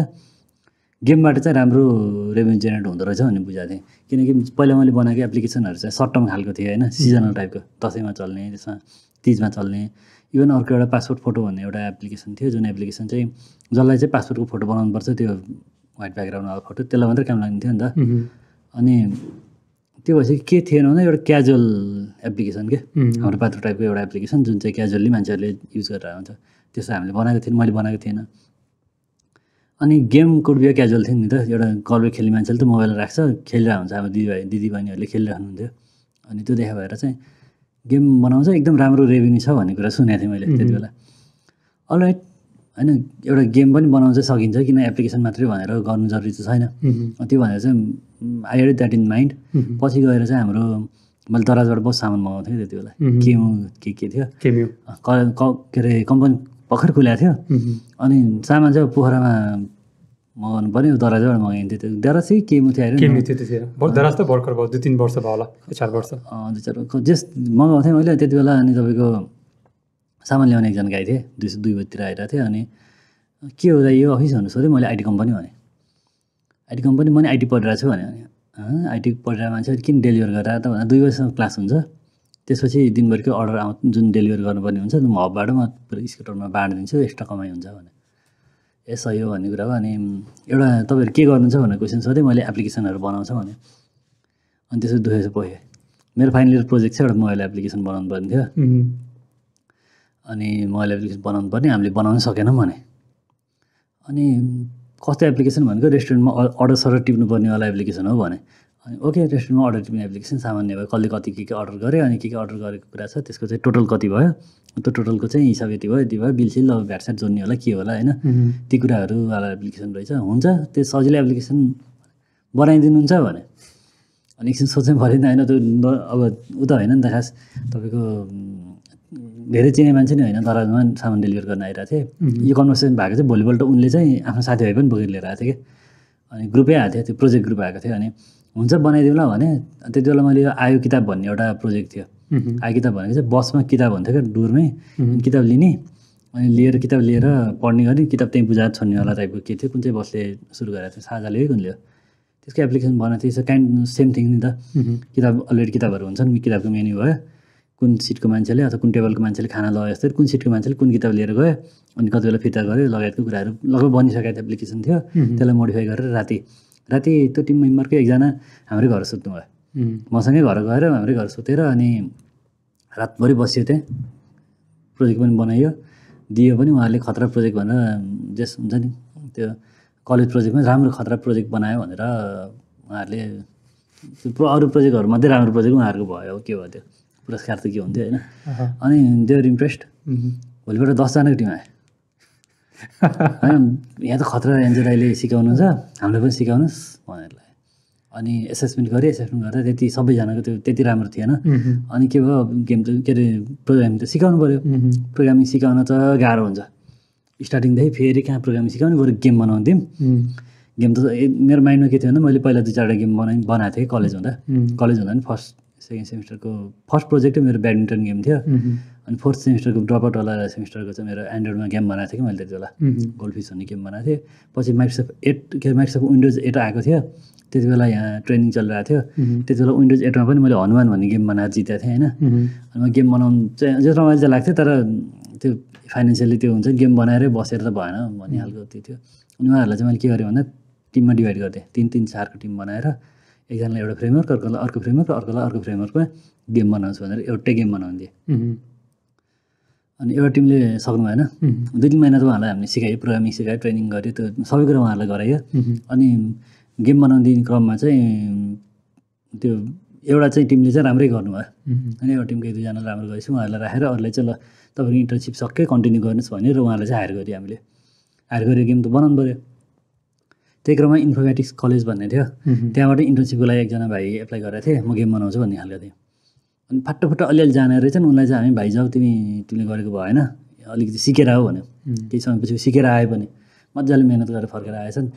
2-3जना टिम भइसक्यो हामी त्यति बेलासम्म। अनि अब चाहिँ गेम बनाउनुपर्छ भन्ने थियो। अनि सुरुमा फेरि गेम बनाउने भन्दा नि यो कार्डको गेमहरू यस्तो के बनाइरहेको थियौँ हामीले के बनाइरहेको थियो भन्दा त्यो केचएपको त्यो एकदम हाइपर क्याजुअल गेम हुन्छ नि,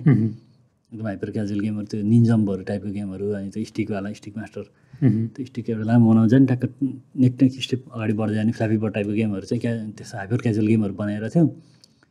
अनि जब 2-3जना टिम अब हुन्छ नि अब अलिक क्याजुअल गेम बनाउने भन्ने खालको टिम सेटअप भइसकेपछि चाहिँ हामीले के गऱ्यौँ, ल बोर्ड गेम बनाऊँ, के अरे सरी कार्ड गेम बनाऊँ। कन्भर्सेसन थियो तपाईँहरूसँग भएको, हजुर, कलब्रेक मल्टिप्लेयर बनाएर राम्रै पैसा कमाउँछ भन्ने सुने हो। कार्डको गेम बनाउनु पऱ्यो भनेर त्यसपछि चाहिँ हामी कार्डको गेम बनाउनु थाल्यौँ। जब चाहिँ हामीले कार्डको गेम बनाउनु थाल्यौँ त्यसपछि बल्ल एक्चुअली हामीले चाहिँ गेम डेभलपरै भनेर पोजिसन राख्यो। डिजाइनर भन्ने एकजना बहिनी ल्याएर डिजाइनर हायर पनि गरियो। अनि प्रपर गेम स्टुडियो बनाएर गेम जब पब्लिस गर्ने बेलामा त्यति बेला चाहिँ हामीले यार्सा गेम्स भनेर गेम पब्लिस गऱ्यो। अनि अब लुडोको कुरा आएन, लुडो अब सबभन्दा धेरै डाउनलोड भएको गेम। त्यही गेमहरूमा चाहिँ मल्टिप्लेयर इन्ट्रोड्युस गर्नुपर्ने थियो। अब अलिकति कार्डको गेम कम्प्लेक्सै हुन्थ्यो, त्यो कम्प्लेक्स गेममा नै मल्टिप्लेयर इन्ट्रोड्युस गर्न गाह्रो हुन्छ। त्यसपछि हामी के गर्यौँ, एउटा सिम्पल गेम बनाऊँ, सामान्य गेम। अब त्यो ऱ्यान्डम लुडो भनेको त ऱ्यान्डम त होइन, 1 देखि 6सम्म एउटा ऱ्यान्डम नम्बर आउँछ, जति आयो त्यो लुडोमा को जान्ने भन्ने सिस्टम त्यो हुँदैन नि। एकदम सिम्पल अल्गोरिदम भएको गेम बनायो, भाइले बनाएको थियो। मैले बोर्ड डिजाइनहरू यताउता त्यो टाइसको डिजाइनहरू गरिदिएको थिएँ। अनि त्यो बनाएर राख्यो। त्यसमा मल्टिप्लेयर ट्राई गर्ने भन्ने तरिकाले 2-4 दिन लगाएर बनायो। त्यति धेरै मेहनत गरेको गेम पनि होइन यो, 2-4 दिनमा बनाएको गेम हो। अनि त्यसलाई पनि पब्लिस गरिदिउँ भने त्यसलाई पब्लिस गरियो। त्यो लुडो कसरी बनायो, किन बनायो भन्ने छैन क्या। कुनै एउटा पोइन्ट इन टाइममा हामीले चाहिँ मल्टिप्लेयरको कोड टेस्ट गर्नै बनायो गेम बन्यो। अनि चल्यो पनि, चले चाहिँ त्यो निस कस्तो थियो भन्दा एकदम कमन निस छ नि त, जसले पनि खोज्छ नि त लुडो गेम। चेस, लुडो, तपाईँको स्पेड्सहरू भयो होइन, यो गेमहरू चाहिँ क्याजुअल्ली खेल्ने गेम भयो। अनि अर्ग्यानिकल्ली राम्रै चल्दै गएको थियो। अनि हामी त्यो सबैलाई थाहा भएको कुरा, लकडाउनको बेलामा चाहिँ लुडो लगायत अरू धेरै गेमहरू चाहिँ एकदम पिकमा डाउन भइरहेको थियो, किन मान्छेहरू फुर्सदमा खेलिरहेको हुन्थे। त्यही क्रममा चाहिँ अनि लकडाउन सुरु हुने बित्तिकै एराउन्ड 2-3 मन्थ्स भयो। सुरुको अर्ली डेजमा फेरि केही पनि भएन। जब यो इन्डियन मार्केटमा अर्ली त्यो कोभिडको बेलामा सेलिब्रिटीहरूले पनि लुडो खेलेको पोस्टहरू गर्न थालिसकेपछि त्यस पछाडि भाइरल भयो क्या। त्यति बेला हाम्रो मात्रै नभए सबै इन्टायर लुडो जनरा नै यो राम्रो डाउनलोड भएर चलेको थियो। तर जस्तै कोभिड हुनुभन्दा अगाडि तपाईँले एप स्टोरमा लुडोलाई कहिले राख्नुभयो त याद छ? 18तिर राख्यो होला, 2018 होइन? अनि कोभिड त्यति राम्रो चलिरहेको थिएन। कोभिड त इन्डियामा ब्रेकआउट भएको 2020मा होइन, मार्च अप्रिलतिर होला होइन?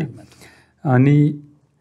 लगभग 2 वर्षको अन्तराल 1 वर्ष 1.5 वर्ष 1 वर्ष होइन त्यो भन्यो नि त्यति राम्रो खतरा चलिरहेको थिएन कति डाउनलोड थियो few thousands per day few thousands per day थियो अनि कोभिडको पिकमा हाम्रो 4-5 लाखसम्म पुगेको थियो पर डे होइन अनि ग्रोथ चाहिँ लाइक यसो भयो त्यसले चाहिँ एउटा अर्ग्यानिक ग्रोथ दियो नि त त्यो चाहिँ केही हदसम्म मेन्टेन भयो कि तपाईँको 4-5 हजार डाउनलोड भइरहेको गेम चाहिँ बिस्तारै 10,000 20,000 30,000 40,000 50,000 हुँदै 1 लाख 1.5 लाख 4 लाख हुँदै गएपछि त्यो सिधै घटेर 4,000 त आउने कुरो भएन नि त फेरि अनि के भयो भन्दा तपाईँको गेमहरू कसरी चल्छ थाहा छ जति राम्रो रिटेन्सन रेट भयो युजरले त्यति नै धेरै चल्छ कि एउटा रिटेन्सन दुईवटा रेभेन्यू जुन गेमले राम्रो रेभेन्यू जेनेरेट गर्छ त्यो रेभेन्यूमा 30% 15% कट त तपाईँको प्लेटफर्मले खान्छ त्यो प्लेटफर्मले त्यस्तो गेमलाई मात्रै प्रमोट गर्छ एप्लिकेसनलाई मात्रै प्रमोट गर्छ जसबाट रेभेन्यू जेनेरेट हुन्छ क्या ओके द्याट्स वाइ पपुलर गेमहरू चलेको गेमहरू सधैँ टपमै भइरहेको छन् किनकि त्यो गेम कसैले खेल्दै डाउनलोड गर्यो भने यिनीहरू पर्चेजेसहरू गर्छ त्यहाँ जति एक्सपेन्डिचर गर्छ त्यो पैसा त प्लेटफर्मले पनि पाउँछ so why would they promote my game when they can promote candy cross टाइपको गेमहरू ओके त्यहाँ गेममा त उनीहरूले पैसा कमाउँछ नि त हाम्रो लुडो त अफलाइन गेम हो सो जस्तै लुडोलाई तपाईँले जब एप स्टोरमा राख्नु भएको थियो गुगल प्ले स्टोरमा त्यतिखेरको इनिसियल जुन युजर एक्विजिसन स्ट्राटेजी हुन्छ नि ल कोही युजरलाई कसरी लुडोमा लिएर आउने त एकदमै अर्ग्यानिकली भएको थियो कि तपाईँले कुनै तरिकाबाट त्यसलाई पुस गर्नुभएको हामीसँग त्यति बेला अर्को एउटा एप्लिकेसन थियो रिचार्ज कार्ड स्क्यानर भन्ने है recharge card स्क्यानरले basically recharge card scan गरेर मिल्थ्यो म आफूले बाइक चलाउँथेँ बाइक चलाउनु बेलामा त्यो रिचार्ज गर्न कति झन्झट हुन्छ दुईवटा हात छोड्नु पऱ्यो उकालोमा छ भने के ह्यान्डल गर्नुपर्छ नि फुट ब्रेकले थिच्यो कि यो त्यो झन्झट धेरै हो नि त्यति बेलासम्म रिचार्ज कार्डकै चलन थियो नेपालमा त्यो अनलाइनबाट रिचार्ज गर्ने स्थिति भइसकेको थियो रिचार्ज कार्ड किनिन्थ्यो हामीले पनि क्याजुअली किनिन्थ्यो अनि हाम्रो भाइले कलेज प्रोजेक्ट गराएको थियो क्या त्यो कलेज प्रोजेक्टमा चाहिँ तपाईँको रिचार्ज कार्ड स्क्यानरको MVP बनाइरहेको थियो त्यसलाई चाहिँ पछि प्रडक्ट बनाएर हामीले लन्च गरेको थियौँ त्यो चाहिँ नेपालमा राम्रै डाउनलोड भएको थियो क्या आई मिन धेरैजना लाखभन्दा 1.5 लाख मान्छेसँग थियो क्या अलरेडी त्यो भएपछि हामीसँग अर्को एप्लिकेसन पनि थियो जुन पासपोर्ट फोटो मेकर भने त्यो एप्लिकेसनहरूमा चाहिँ के छ भन्दा क्रस प्रमोसन गर्न मिल्छ नि त कि त विज्ञापन देखाउनु मिल्यो एउटा पैसा कमाउनुलाई होइन भने त आमा एउटा गेम चल्यो भने तपाईँको अर्को गेम चलाउन सहिलो हुन्छ क्या त्यो मेरो लुडो चलिरहेको छ म लुडोभित्र लगेर हाम्रो अर्को गेमको प्रमोसन गर्न मिल्छ नि त हामी अर्काको गेमको एड देखायो भने त्यहाँ त त्यो एड स्पेस त हो नि त्यो एड स्पेसमा अर्काको गेमको एड देखायो भने त अर्काले डाउनलोड लैजान्छ पैसा हामीलाई दिन्छ आफ्नै गेमको प्रमोसन गर्नु छ भने चाहिँ त्यही गेमभित्र आफ्नो गेमको आफैले प्रमोसन गर्ने त्यसैले चाहिँ हामीले सुरुमा युजर एक्विजिसन गराएको थियौँ सो जस्तै जुन रिचार्ज कार्डको एप भयो अनि अरू कल ब्रेक एप भयो होइन दुईवटाबाट चाहिँ आफ्नै एड राखेर युजर पुस गर्ने भयो होइन त्यहाँबाट कति जति डाउनलोड हुन्थ्यो याद छ एक्ज्याक्टली फिगर थाहा छैन किन धेरै वर्ष भइसक्यो होइन तर बेसिकली 10,000को हाराहारी 10,000को अन्डरमै बस्थ्यो 7,000 8,500 जस्तो डाउनलोड हुन्थ्यो सो आफ्नै प्लेटफर्मबाट सुरुको युजर एक्वायर होइन अनि कोभिड ब्रेक हुनुभन्दा अगाडि त्यही स्ट्राटेजीले नै काम गरिरहेको थियो कि तपाईँले अरू पनि कुनै युजर एक्वायर गर्नलाई युज गर्नुभएको थियो हामीले यसो गरेको थियौँ के अरे टेक्निक्सहरू धेरै हुन्छ नि गेमलाई चलाउने र अझै पनि मोस्टली चाहिँ यो लककै गेम हो क्या लक एज इन फेरि त्यो यत्तिकै त्यो डाइस रोल गरे जस्तो लक होइन कि सर्टेन की पोइन्ट्सहरू तपाईँले ख्याल गर्नुपर्छ तर यो नेभर नो कि तपाईँ गेम चल्छ चल्दैन हो हजुर पनि थिम बनाउँछ कुन थिम चल्छ भने थाहा हुन्छ र कति मेहनत गरेर एउटा चाहिँ यस्तो बनाउँछु भनेर गरे हुन्छ त्यो पपुलर नहुनसक्छ हजुर एउटा सिम्पल बेसिक थिम बनाइदियो हुन्छ जसमा मेहनत कम लागिरहेको हुन्छ तर चलिदिन्छ अब त्यो के कारणले चल्यो त्यो के अरे भाइरलिटी त्यो के भन्छ र सिक्रेट हामीले चाहिँ अझै पत्ता लागिसकेका छैनौँ होइन तपाईँले पत्ता लगाउनु भएको छ केले गर्दा चाहिँ चल्छ भनेर त्यो यस्तो छ हाम्रोमा चाहिँ कस्तो छ भने एक्ज्याक्ट यही कारणले गर्दा चल्छ भन्ने चाहिँ थाहा छैन तर होइन जुन हाम्रो एउटा प्रोसेस डिफाइन बनाएको छ चल्नलाई यो कुरा चाहिन्छ भने चाहिँ थाहा छ जस्तो आइकन गेमको केसमा चाहिँ आइकन राम्रो हुनु पऱ्यो क्याची हुनु पऱ्यो नाम क्याची हुनु पऱ्यो अनि तपाईँको प्ले स्टोर डिस्क्रिप्सनहरू एकुरेट अनि हुन्छ नि एक्चुअली गेमको जे हो त्यो ट्रुथ रिफ्लेक्ट गर्ने खालको हुनु पऱ्यो सर्च इन्जिनको लागि पनि अप्टिमाइज गर्नु पऱ्यो किन मान्छेले सर्च गरेर भेटाउने डिस्कभरीबाट अलिक कमै भेटाउँछ गेमहरू सर्च गर्दा माथि आउनु पऱ्यो बेसिकली त्यति नै हो अनि त्यो पनि ओभरडु गर्नु भएन फेरि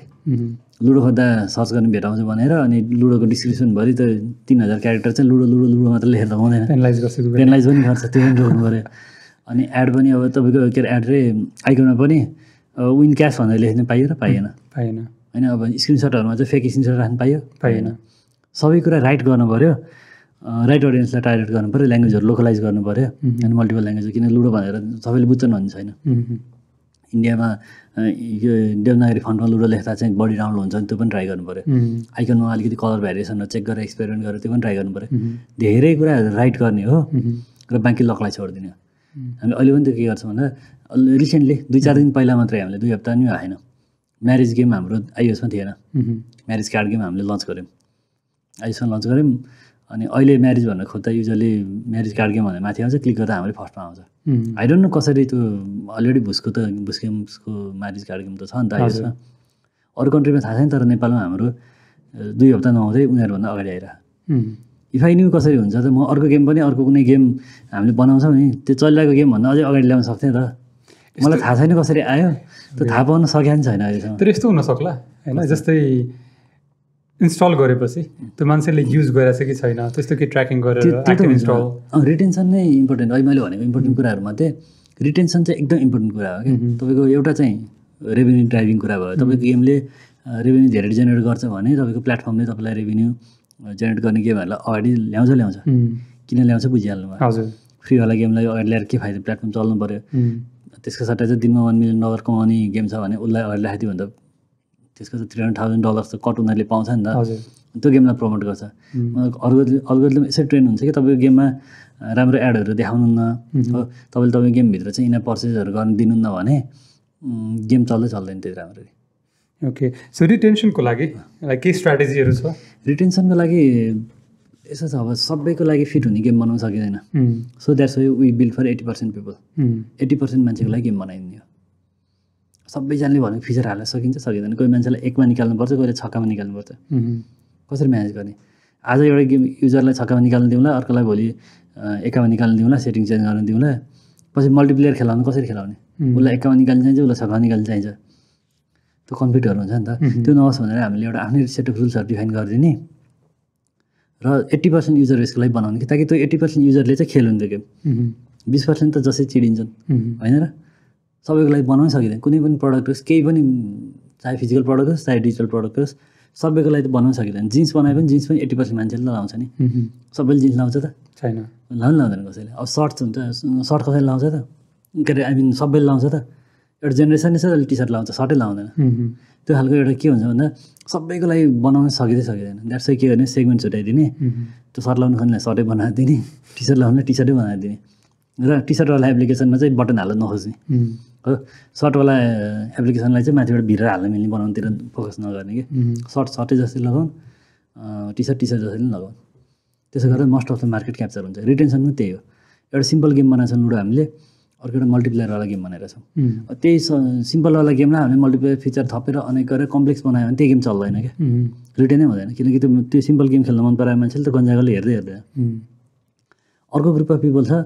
जसलाई मल्टिप्लेयर खेल्न मन लाग्छ उनीहरूले त्यो इनएप पर्चेसभित्र रमाइलो गर्छन् होइन भित्र गएर त्यो उनीहरूलाई त्यो रोल गर्ने डाइस पनि गोल्डन चाहिन्छ प्लेटिनमको चाहिन्छ त्यो मान्छेले कभर त गर्नु पऱ्यो हामीले त्यो निस्लाई त्यो खालको मान्छेको लागि त्यस्तै एक्सपिरियन्सहरू दिने त्यहाँ चाहिँ के हुन्छ भन्दा त्यो सिम्पल गेम मन पराउने मान्छेले बाइचान्स त्यो गेम डाउनलोड गरेर खेल्दैन फेरि त्यहाँ चाहिँ त्यो 20%लाई इग्नोर गरिदिने क्या र टार्गेट गर्ने डाउनलोडहरू इन्स्टलहरू गराउने बेलामा नै कुन एज ग्रुपको मान्छेलाई कुन लोकेलिटीको मान्छेलाई कुन खालको गेम प्याटर्न भएको मान्छेलाई डाउनलोड गराउने त्यो हेरेर कस्तो युजर अक्वायर गर्ने भन्ने कुरा हुन्छ क्या सिम्पल गेम खेलाउने मान्छेहरू छन् भने सामान्य एउटा ट्याक्सी ड्राइभरले लुडो गेम डाउनलोड गर्यो भने उसले वर्षमा खेल्छ 5-7 वर्ष खेल्छ उसले त्यो गेम र नेपालबाट डाउनलोड गरिरहेको छ उसले हामीलाई थाहा होइन कि त्यहाँ नेपालबाट यिनीहरू पर्चेस गर्न गाह्रो छ त्यो लुडोमा हामी यिनीहरू पर्चेस राखेको छैनौँ है किन राखेको छैनौँ भन्दा त्यो बेकार तपाईँलाई कुनै कुरो फ्रीमा दिइरहेको छ तपाईँलाई कालो चिया फ्रीमा दियो कसैले भने तपाईँ खुसी खानुहुन्छ खानु न एउटा ठाउँ छ चिया पसलले दियो खान्छ तर त्यो पसलले भाइ यो कालो चिया छ तर यो दुध चिया छ ल यो दुध चिया खान्छ भने त 20 रुपियाँ लाग्छ भने त ठग्यो राम्रो चिया चाहिँ दिएर चाहिँ पैसा दिनुपर्ने कालो चिया चाहिँ दिँदो रहेछ भने त त्यही कालो चियाको भ्यालु डिभ्यालु हुन्छ क्या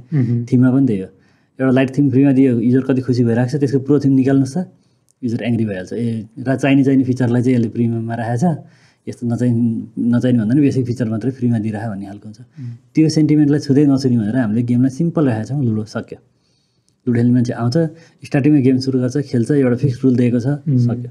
त्यसपछि के त्यो ग्रुप अफ पिपलले रिटेन हुन्छन् क्या यदि कसैलाई मल्टिप्लेयर खेल्नु मन छ भने लुडो मल्टिप्लेयर भनेर खोज्ला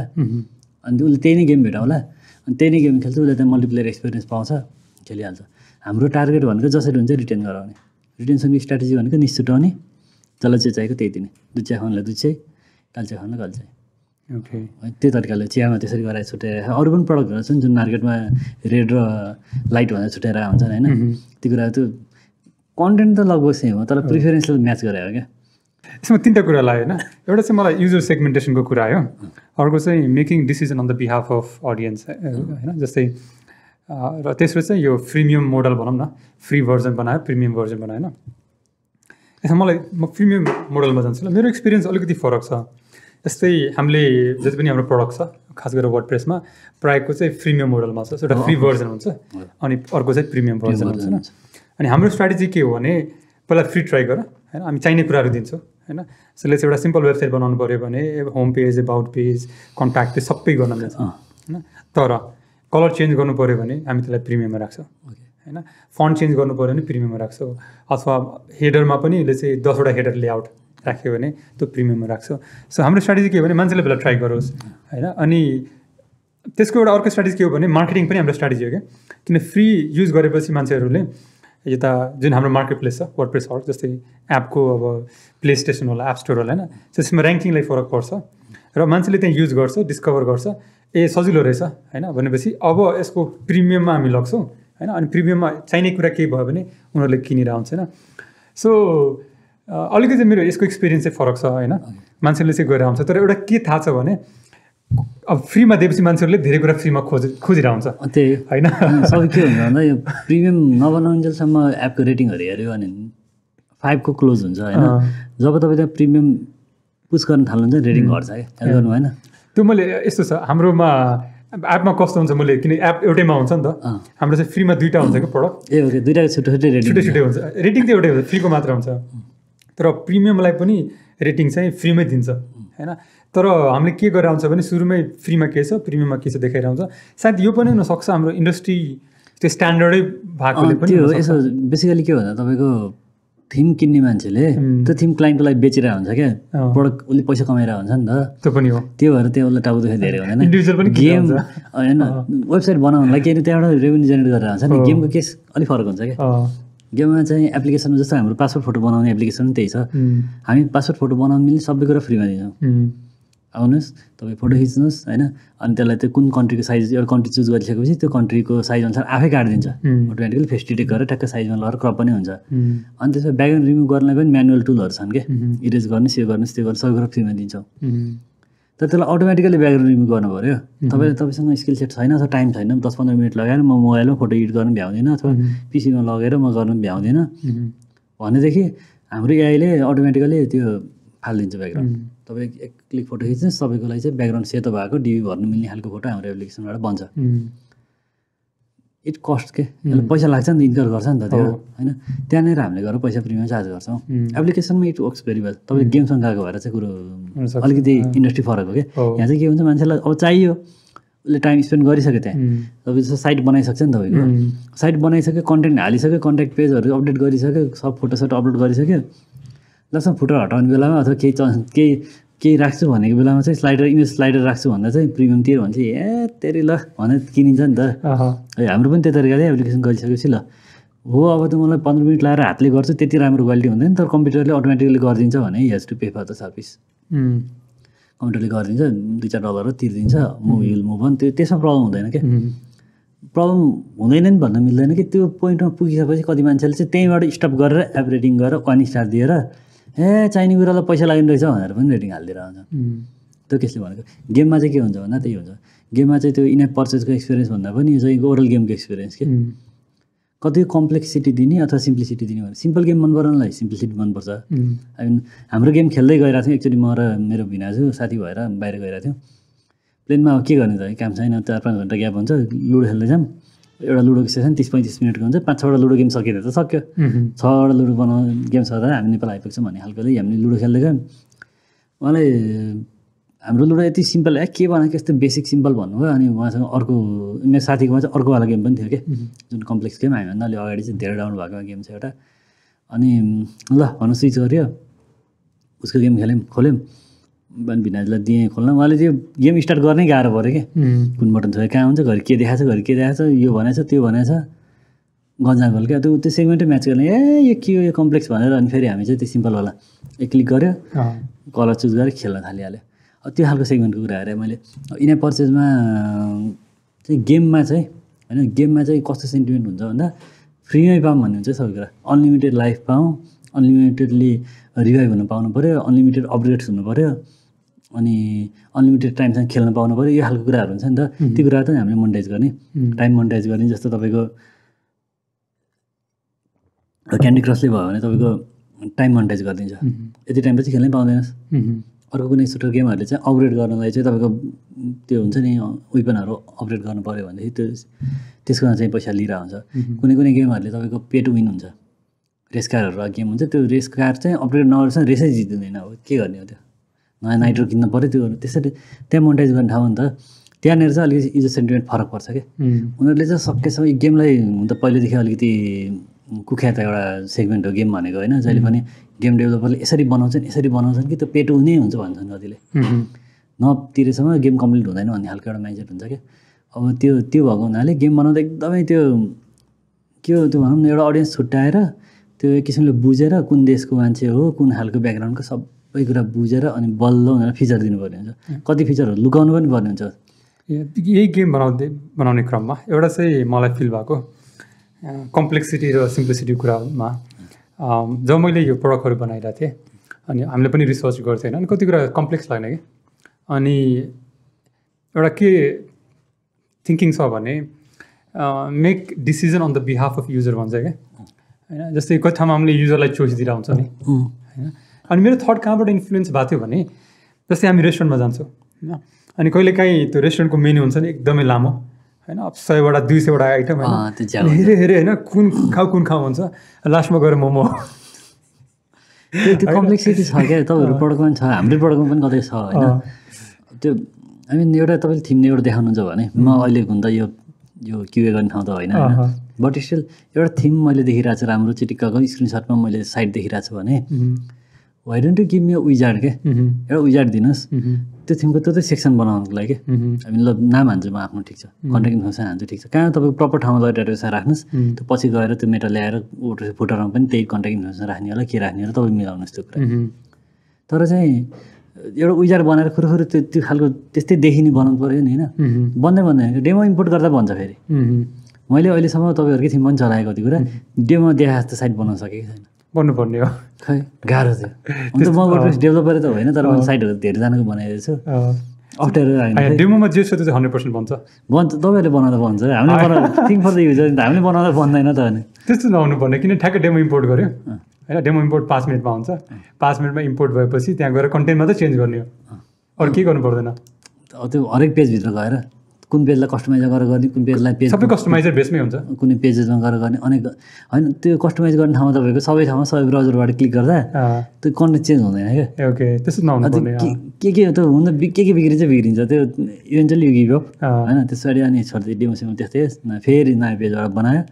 अनि पेजको कम्पोनेन्ट एउटा बनायो त्यो कम्पोनेन्ट चाहिँ सेभ गरेँ कतै ल त्यही सेभ गर्ने अप्सनहरू हुन्छ नि होइन सेभ गऱ्यो अनि त्यसपछि त्यसलाई चाहिँ अर्को ठाउँ युज गऱ्यो दिन जान्छ क्या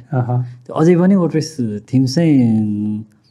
राम्रैसँग फिगर आउट गर्ने हो भने ठुलो बिजनेस अपर्च्युनिटी धेरै राम्रो भएको छ त्यहाँ छ अझै सिम्पल बनाउन सकिन्छ क्या त्यो एउटा त्यो चाहिँ टाइम नभएको मान्छेको लागि क्या अलिक टाइम कम भएको मान्छेको लागि चाहिँ एउटा बनाइदियो भने त सजिलो हुन्छ किनकि सबै मान्छेले म एजेन्सी होइन नि त मैले एउटा साइट बनाएर 60,000 रुपियाँ लिन्छ होइन मलाई एउटा साथीले ल साइट बनाइदियो भने हुन्छ भान्जा एउटा साइट बनाइदिनु दाइ एउटा साइट बनाइदिनु भने हुन्छ हरेकलाई मैले एउटै कुरा बनाएर हालिदिने एउटा चाहने ल्यान्डिङ पेज बनाउने फिचरहरू दिने तलपट्टि डिस्क्रिप्सन दिने त्यो एउटा क्लिक गरेपछि अर्को पेज खोल्ने 5-7वटा पेज बनाइदिने एउटा दुईवटा आर्टिकल लेखिदिने हो अनि फुटरमा कुराहरू राखिदिने अनि कन्ट्याक्ट फर्म 7 सबैमा हालिदिन्छु फ्यामिङको सबैकोमा हालिदिन्छु एचक्याप्चा सबैकोमा हालिदिन्छु पऱ्यो नि त सबै अनि तपाईँको त्यो लगइन नाइजर सेक्युरिटी भन्ने हालिदिन्छु डबल 3 सुपर क्या चाहिँ हालिदिन्छु त्यति प्लगइनहरू छ होइन त्यो हालिन्छ होइन त्यो हालिसकेर अनि त्यस पछाडि ह्यान्डओभर गरिन्छ 2 दिन पछाडि हेरेर त्यो साइट आफैले चिन्दैन के गरे हुन्छ कस्टमरले होइन तर हामी त्यो जसको लागि साइट बनायो उसले के गरे हुन्छ थाहा हुँदैन तर त्यो एउटा सेटअप गर्न लगभग 1 दिन त लाग्छ क्या 1 दिन वेस्ट गर्नु नपर्नु पर्ने भने त उसको केही नै हुँदैन खास 2-4 फोटो हुन्छ नि कन्टेन्ट हुन्छ फ्याटफुटा हाल्नु यस्तो छ अब बुल टक अन दिस होइन पछि तर खास एउटा प्याकेज पाइँदैन त आई मिन त्यो पहिले प्रिइन्स्टल भएको टाइपको त्यस्तो के त्यो छैन त्यो छ म तपाईँलाई पछि देखाउँछु त्यस्तो पनि पाइन्छ मलाई चाहिँ के भएन त्यो सबैको लागि खास मैले त एउटै बनाएर राखिदिएर सबैको लागि त्यो दुई चारवटा कुरा मात्रै चेन्ज गर्नु पाएन रमाइलो हुन्थ्यो त्यो पाइन्छ त्यो वर्डप्रेस सिम्पल छ तर अनि इभेन्चुअली यस्तै के भएर हामीले साइट पनि वर्डप्रेसमा थियो क्या यार्सा गेम्सको साइट पनि वर्डप्रेसमा थियो ल्याब्सको वर्डप्रेसमा थियो पछि हामीले हटाएर अनि नेक्स्ट इयर्समा ठिक छ बनाएर अनि स्टाटिक साइट जसरी बनायौँ फाट्छ अहिले फाटाफुट्टा चुल्छ ठिक छ फास्ट छ कमिङ ब्याक यार्सा गेममा होइन जस्तै अब कोभिडको बेलामै यार्सा गेमको लुडो चाहिँ एकदमै पपुलर भयो होइन त्यो अर्ग्यानिकली भाइरल भएर पपुलर भयो कि त्यो बेलामा पनि तपाईँले के पुस गर्नुभएको थियो लुडो गेम त अर्ग्यानिकली भयो अर्ग्यानिक त्यो पुस भन्नाले तपाईँको आफ्नै क्रस प्रमोसन त गरिन्छ अझै पनि गरिन्छ होइन एउटा गेमबाट अर्को एपलाई र अहिले पनि हाम्रो एउटा एप्लिकेसन हेर्नु भने के एड खोज्छ राम्रो एड पाएन भनेदेखि चाहिँ तपाईँले हाम्रो आफ्नै गेमको एड देख्नुहुन्छ त्यहाँभित्र अनि त्यहीँबाट क्रस प्रमोसन भएर जान्छ अहिले टोटल कुन कुन प्रडक्टहरू छ जस्तै लुडो एउटा भयो होइन अघि चाहिँ प्रडक्ट भन्यो भने त हामीले खास यार्सा गेम्सलाई नै एउटा प्रडक्ट भन्छौँ ल्याब्सको एउटा प्रडक्टै हो त्यो भित्र गेम त्यहाँभित्र गेमहरू चाहिँ हाम्रो बोर्ड गेमहरू छन् होइन डोमिनो भन्ने छ सुन्नुभएको छ खेल्नुभएको छ मैले खेलेको छैन अघि हेर्न चाहिँ डोमिनो भन्ने गेम छ अनि एउटा लुडो भइहाल्यो बोर्ड गेममा स्नेक एन्ड ल्याडर्स त्यही लुडोको पाना पल्टाएपछि पछाडिपट्टि हुन्छ त्यो वाला गेम छ बाँकी चाहिँ कार्ड गेमहरू छ ओके म्यारेज भयो होइन रमी 29 जुटपत्ती कलब्रेक सोलिटियर अरू के भन्छ इन्डियन रमी किटी अर्को त्यस्तैहरू छ तर हामीले त्यो रियल मनीवाला टाइपको ग्याम्लिङवाला गेम चाहिँ बनाएको छैन जति पनि हाम्रो गेम छन् नि त्यो जस्ट फर फन त्यो एउटा सरकारी कार्यालयमा पनि खेल्छ नि त्यो सोलिटियर त्यो टाइपको तरिकाले खेल्ने तरिकाले बनाएर छौँ त्यही भएर कति कुराहरू हामीलाई त्यसले पनि लिमिट गराएको छ हामी नेपालको चाहिँ ग्याम्लिङ ल अलिकति ओपन भइरहेको भएदेखि कुनै तरिकाले होइन त्यो भएदेखि चाहिँ मेबी हामी ग्याम्लिङ गेमतिर पनि जान सकिन्थ्यो तर चाहिँ एउटा कस्तो छ भन्दा ग्याम्लिङ चाहिँ होइन तर कार्ड गेम चाहिँ हो हामीले बनाउने जस रमाइलोको लागि खेल्न मन लाग्ने फन गेम छ किन पार्ट अफ कल्चर हो हेर्नु हजुर होइन पार्ट अफ कल्चर हो खेल्ने गेमहरू हो रियल मनी अथवा रियल भ्याल्यु केही त्यहाँ न त्यहाँ पैसा हाल्नु मिल्छ न त्यहाँबाट पैसा झिक्नु मिल्छ त्यो खेल्ने मात्रै हो चेस गेम त बनाएको छैन के गेम चेस चाहिँ बनाएन खोइ किन बनाएको छैन आई डोन्ट नो होइन ओपन सोर्स यति धेरै पनि पाउँछ चेस गेमै पुट टुगेदर गर्न दिनभरि सकिन्छ होइन युआई बनायो अल्गोरिदम अलरेडी हुन्छ म चेस खेल्थेँ नि पहिला म नेपाललाई यता म नेसनल जुनियर चेस च्याम्पियन हो पहिलाको अनि नेपाललाई चाहिँ वर्ल्ड जुनियर चेस च्याम्पियनसिपमा एकचोटि रिप्रेजेन्ट गरेको थिएँ 2008मा अनि 2006 र 4मा चाहिँ एसियन जुनियरमा रिप्रेजेन्ट गरेको थिएँ अब बरु चेस गेम बनाउनु भयो भन्नु चेस गेम बनाइसकेको चाहिँ बनाएको छैन किनकि chess.com-को हुन्छ नि सबैले chess.com-मै खेल्छन् होइन त्यही चलिरहेको छ त्यही राम्रो छ अब त्यो अहिले बनाएन सो जस्तै अहिले जति पनि गेमहरू छ अब एउटा जुन लुडोको 100 मिलियन एक्टिभ इन्स्टल डाउनलोड भयो होइन अब मोस्ट लाइकली तपाईँले यही एक्टिभ डाउनलोडलाई लिएर होइन अरू आफ्नो जुन गेम छ त्यसलाई नै प्रमोट गरिरहनु भएको छ त्यो गर्न सकिन्छ होइन सो किनभने जस्तै सुरुको जुन स्ट्राटेजी थियो लुडो बनायो लुडोलाई प्रमोट गर्नलाई तपाईँले एउटा जुन रिचार्ज कार्ड र स्क्यानर एप थियो त्यहाँबाट प्रमोट गरेको सो जति आफ्नो रिसोर्सेसहरू बढ्दै गयो त्यसलाई नै युज गरेर त्यो सहिले लेभरेज गर्न सकिन्छ नि त जस्तो नेटवर्क जस्तै हो क्या मेरो आज कोही पनि चिन्जानको मान्छे छैन नेटवर्किङ राम्रो छैन भनेदेखि मैले जे काम गर्नु गाह्रो हुन्छ तर एकजना मान्छे चिन्ने बित्तिकै उसको नेटवर्क पनि आफ्नो नेटवर्कमा भित्र आइहाल्छ दाइ यस्तो कोही छ र भने छ नि भने अर्को मान्छे चिन्यो त्यो एउटा एक्सपान्ड भएर जान्छ नि त्यसै गरी अहिले मैले कुनै गेम एउटा ल्याएँ भने मैले फ्रीमा चाहिँ प्रमोट गर्न मिल्छ क्या आफ्नो गेमहरूलाई अर्ली स्टेजमा गाह्रो हुने कारण त्यो पनि हो अर्ली स्टेज स्टार्टअपहरूलाई चाहिँ अब गाह्रो छ क्या त्यो मजाले पैसा इन्भेस्ट गरेर कि त एडले पुस गर्नु पऱ्यो होइन भनेदेखि चाहिँ अर्ग्यानिक प्रमोसन गर्नु पऱ्यो सुरुको दिनहरूमा त म के पढ्दा पनि आफूले बनाएको जुन गेम थियो नि एकजनालाई इन्स्टल गर्न आउँथ्यो एप थियो होइन मोबाइल एप्लिकेसन हरेकलाई इन्स्टल गर्न आउँथ्यो घर मोबाइलले इन्स्टल गरिहाल ट्राई गरिहाल मेरो एप्लिकेसनमै 5 स्टार रेटिङ दिने हो कि दिएँ होइन यसलाई चाहिँ घरमा प्रमोसन गर्थेँ बसमा कोही मान्छे भेट्दै दिइहाल्ने अनि आफन्त कोहीले मोबाइल किने के गरे आफ्नो गेम एप छ भने हालिदिइहाल्ने हामीले अर्को गेम सुरु गरेपछि पनि सबैजना स्टाफहरूलाई चाहिँ हामीले जो मान्छे भेट्छ हालिहाल रेटिङ दिइहाल रिभ्यूहरू लेखिहाल अब आफ्नो गेम आफूलाई मन परेको छ होइन खेलिहाल्नु भनेर दिनु फिडब्याक लिइहाल त्यहाँ बसेर कसरी खेल्छन् स्क्रिनसट लिने हो कि भिडियो खिच्ने कि फोटो खिच्ने गरिहाल सुरुमा त्यसरी गरायो भने एकजना मान्छे नचिनेको मान्छेलाई दाइ सुन्नु न हामी गेम बनाउँछ तपाईँले गेम मनपर्छ एकचोटि म फ्रीमा गेम हालिदिन्छु पैसा लाग्दैन प्लिज भनेर हाल्यो छाता बोक्ने छाताबाट दिने भन्छु मैले बनाएर मात्रै हुँदैन क्या छाताबाट बेच्न हिँड्नुपर्छ छाता किन घाम पानी जे नि हुनसक्छ अहिले हाम्रो इलेक्ट्रोनिक्समा पनि त्यही छ इलेक्ट्रोनिक्स बनाउने मान्छेले बनाउने मात्रै होइन क्या छाता ओढेर जाने हो त्यहाँ बेच्छ पावर ब्याङ्क बनाएर छ हामी पावर ब्याङ्क बेच्न जाने पसलकोमा जाने त्यो पसललाई के चाहिएको रहेछ त होइन त्यो त्यहाँ के बिग्दो रहेछ त दोकानको मान्छेलाई के चाहिएको छ रिटेलमा कस्टमरलाई के चाहिएको त बुझ्नलाई छाता ओढेर जानैपर्छ भनेर स्टार्टिङमा गर्ने नै त्यही हो। अहिले जस्तो इलेक्ट्रोनिक्समा हामीसँग त्यस्तो धेरै कन्ट्याक्ट्सहरू केही पनि छैन। जति पनि मेरो जति पनि हामीले लेभरेज गर्न सक्ने आफ्नो पोर्टफोलियो छ सबै गेमहरूको मात्रै छ। त्यही भएर अर्ली स्टेजमा हाम्रो पोर्टफोलियो बनाउन जुन बनाइसकेको छैन नि त्यतिन्जेलको लागि इलेक्ट्रोनिक्समा गाह्रै छ। अहिलेसम्म छाता ओढ्नै पऱ्यो, छाता ओढेर हिँड्नु परेको छ। कुनै पोइन्टमा एउटा प्रडक्ट चल्ला देन वी क्यान से कि यो बनाएको कम्पनी हो नि हामी अनि अलिक धेरै प्रडक्ट बिक्ला यो प्रडक्ट हेर्नु कति राम्रो चलाएको छ यो पनि हाम्रो त्यस्तै राम्रो खालको छ भने अनि बिक्छ। 2-4वटा आइटम बिकिसकेपछि ल हामी त हाउस होल्डवाला ब्रान्ड हो नि त यार्सा लेखेको छ भने त यार्साको सामान त राम्रो हुन्छ नि you know for few years 2-4 वर्षदेखि राम्रै चलिरहेको ब्रान्ड हो भने चाहिँ नेक्स्ट बेच्न सजिलो हुन्छ। एक्ज्याक्टली सेम थिङ गेममा पनि इलेक्ट्रोनिक्सको पनि तपाईँको बिजनेस चाहिँ मलाई एकदमै इन्ट्रेस्टिङ लाग्छ होइन। त्यसमा म एकछिनमा आउला। तर जस्तै अहिले जुन यार्सा गेमबाट यत्रो अचिभमेन्ट भएको छ होइन लाइक आइएम स्योर हुन्छ नि लुकिङ ब्याक आफैलाई पनि एकदम प्राउड फिल हुन्छ होला, घरमा पनि आमाबाउलाई पनि एकदम प्राउड फिल हुन्छ होला होइन। बाबालाई टेन्सन धेरै हुन्छ कति टाउको दुखाइरहेको छ के गरेर किन त 50 गर्नु पऱ्यो चुला घर बसेर हुन्छ पहिला जसरी गरिरहेको थियो फ्रिल्यान्सिङ टाइपले। अहिले कम्पनीको अर्ली स्टेजमा त आफू मात्रै भन्छ नि त एक्लै हुने बेलामा पनि त फाटोफाटो रेभेन्यू जेनेरेट गरिसकेको थियो कम्पनीले। अरू मान्छे हायर नगरेर घरै बस्थेँ ल्यापटप लिएर बस्थेँ घरकै भात खाइरहेको थिएँ नि होइन। स्ट्रेस कम थियो तनाव कम थियो अनि पेरोलको कुराहरूको टेन्सन हुँदैन बिजनेस प्लान बनाउनु पर्दैन होइन किनकि प्रडक्ट बनाइदिए पुग्थ्यो। अहिले बाबाको टेन्सन चाहिँ अर्कै छ फेरि कति काम गर्छ पचास यो पनि गर्छु भने कहिले कता दुखेको छ कहिले मिसिन लिन दुखिरहेको छ कहिले कहाँ गएको छ त्यो खालको टेन्सन थियो। खुसी त होला नि तर त्यो ढुक्क चाहिँ छैन चिन्ता त भइहाल्छ चिन्ता त तर लेट्स से होइन अब यहाँ मानौ कसैले सुरुवात गर्नु पऱ्यो जस्तै गेम कोही पडकास्ट हेरिरहेको छ होइन अझ तपाईँ नै भनौँ 2016मा जाऊँ होइन र तपाईँसँग जुन अहिले नलेज छ त्यही नलेज त्यतिखेर भएको भए अहिले भएको नलेज भएको भए तपाईँले के कसरी चाहिँ गेममा जानुहुन्थ्यो के कुरा गर्नुहुन्थ्यो गर्नु हुँदैन थियो? त्यति बेला हामीले कम्प्लिटली बुटस्ट्र्याप गरेर गरियो है। अब अहिलेसम्मको यति जति नलेज गेन गरियो त्यति नलेज भएको भए मेबी एक्सिलरेसन गर्न सजिलो हुन्थ्यो होला हामीलाई। सुरुमा जुन स्लोली हामीले बुटस्ट्र्याप गर्दै 2 वर्ष 3 वर्ष 4 वर्ष त हामी त्यो पेरोल धान्ने मात्रै रेभेन्यू जेनेरेट गर्दै बस्यौँ एउटा गेम राम्रो चलेपछि अनि बल्ल हामी एज अ कम्पनी एक्सप्यान्ड हुन सक्यो हो। इफ आई न्यू कि गेमहरू राम्रो बनाउँदै गयो भने चल्छ भनेर अहिलेको जुन नलेज छ जुन अहिले गेमको इकोनोमिक्स बुझिसकेको छु नि यति गेमको इकोनोमिक्स बुझिसकेपछि र यति बुझिसक्यो भए त्यति बेला मैले चाहिँ एउटा कोही न कोही मान्छे खोज्थेँ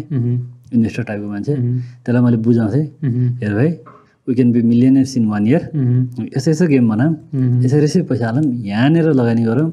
यो सेगमेन्टमा पैसा हालौँ यो ठाउँबाट एडभर्टाइजिङ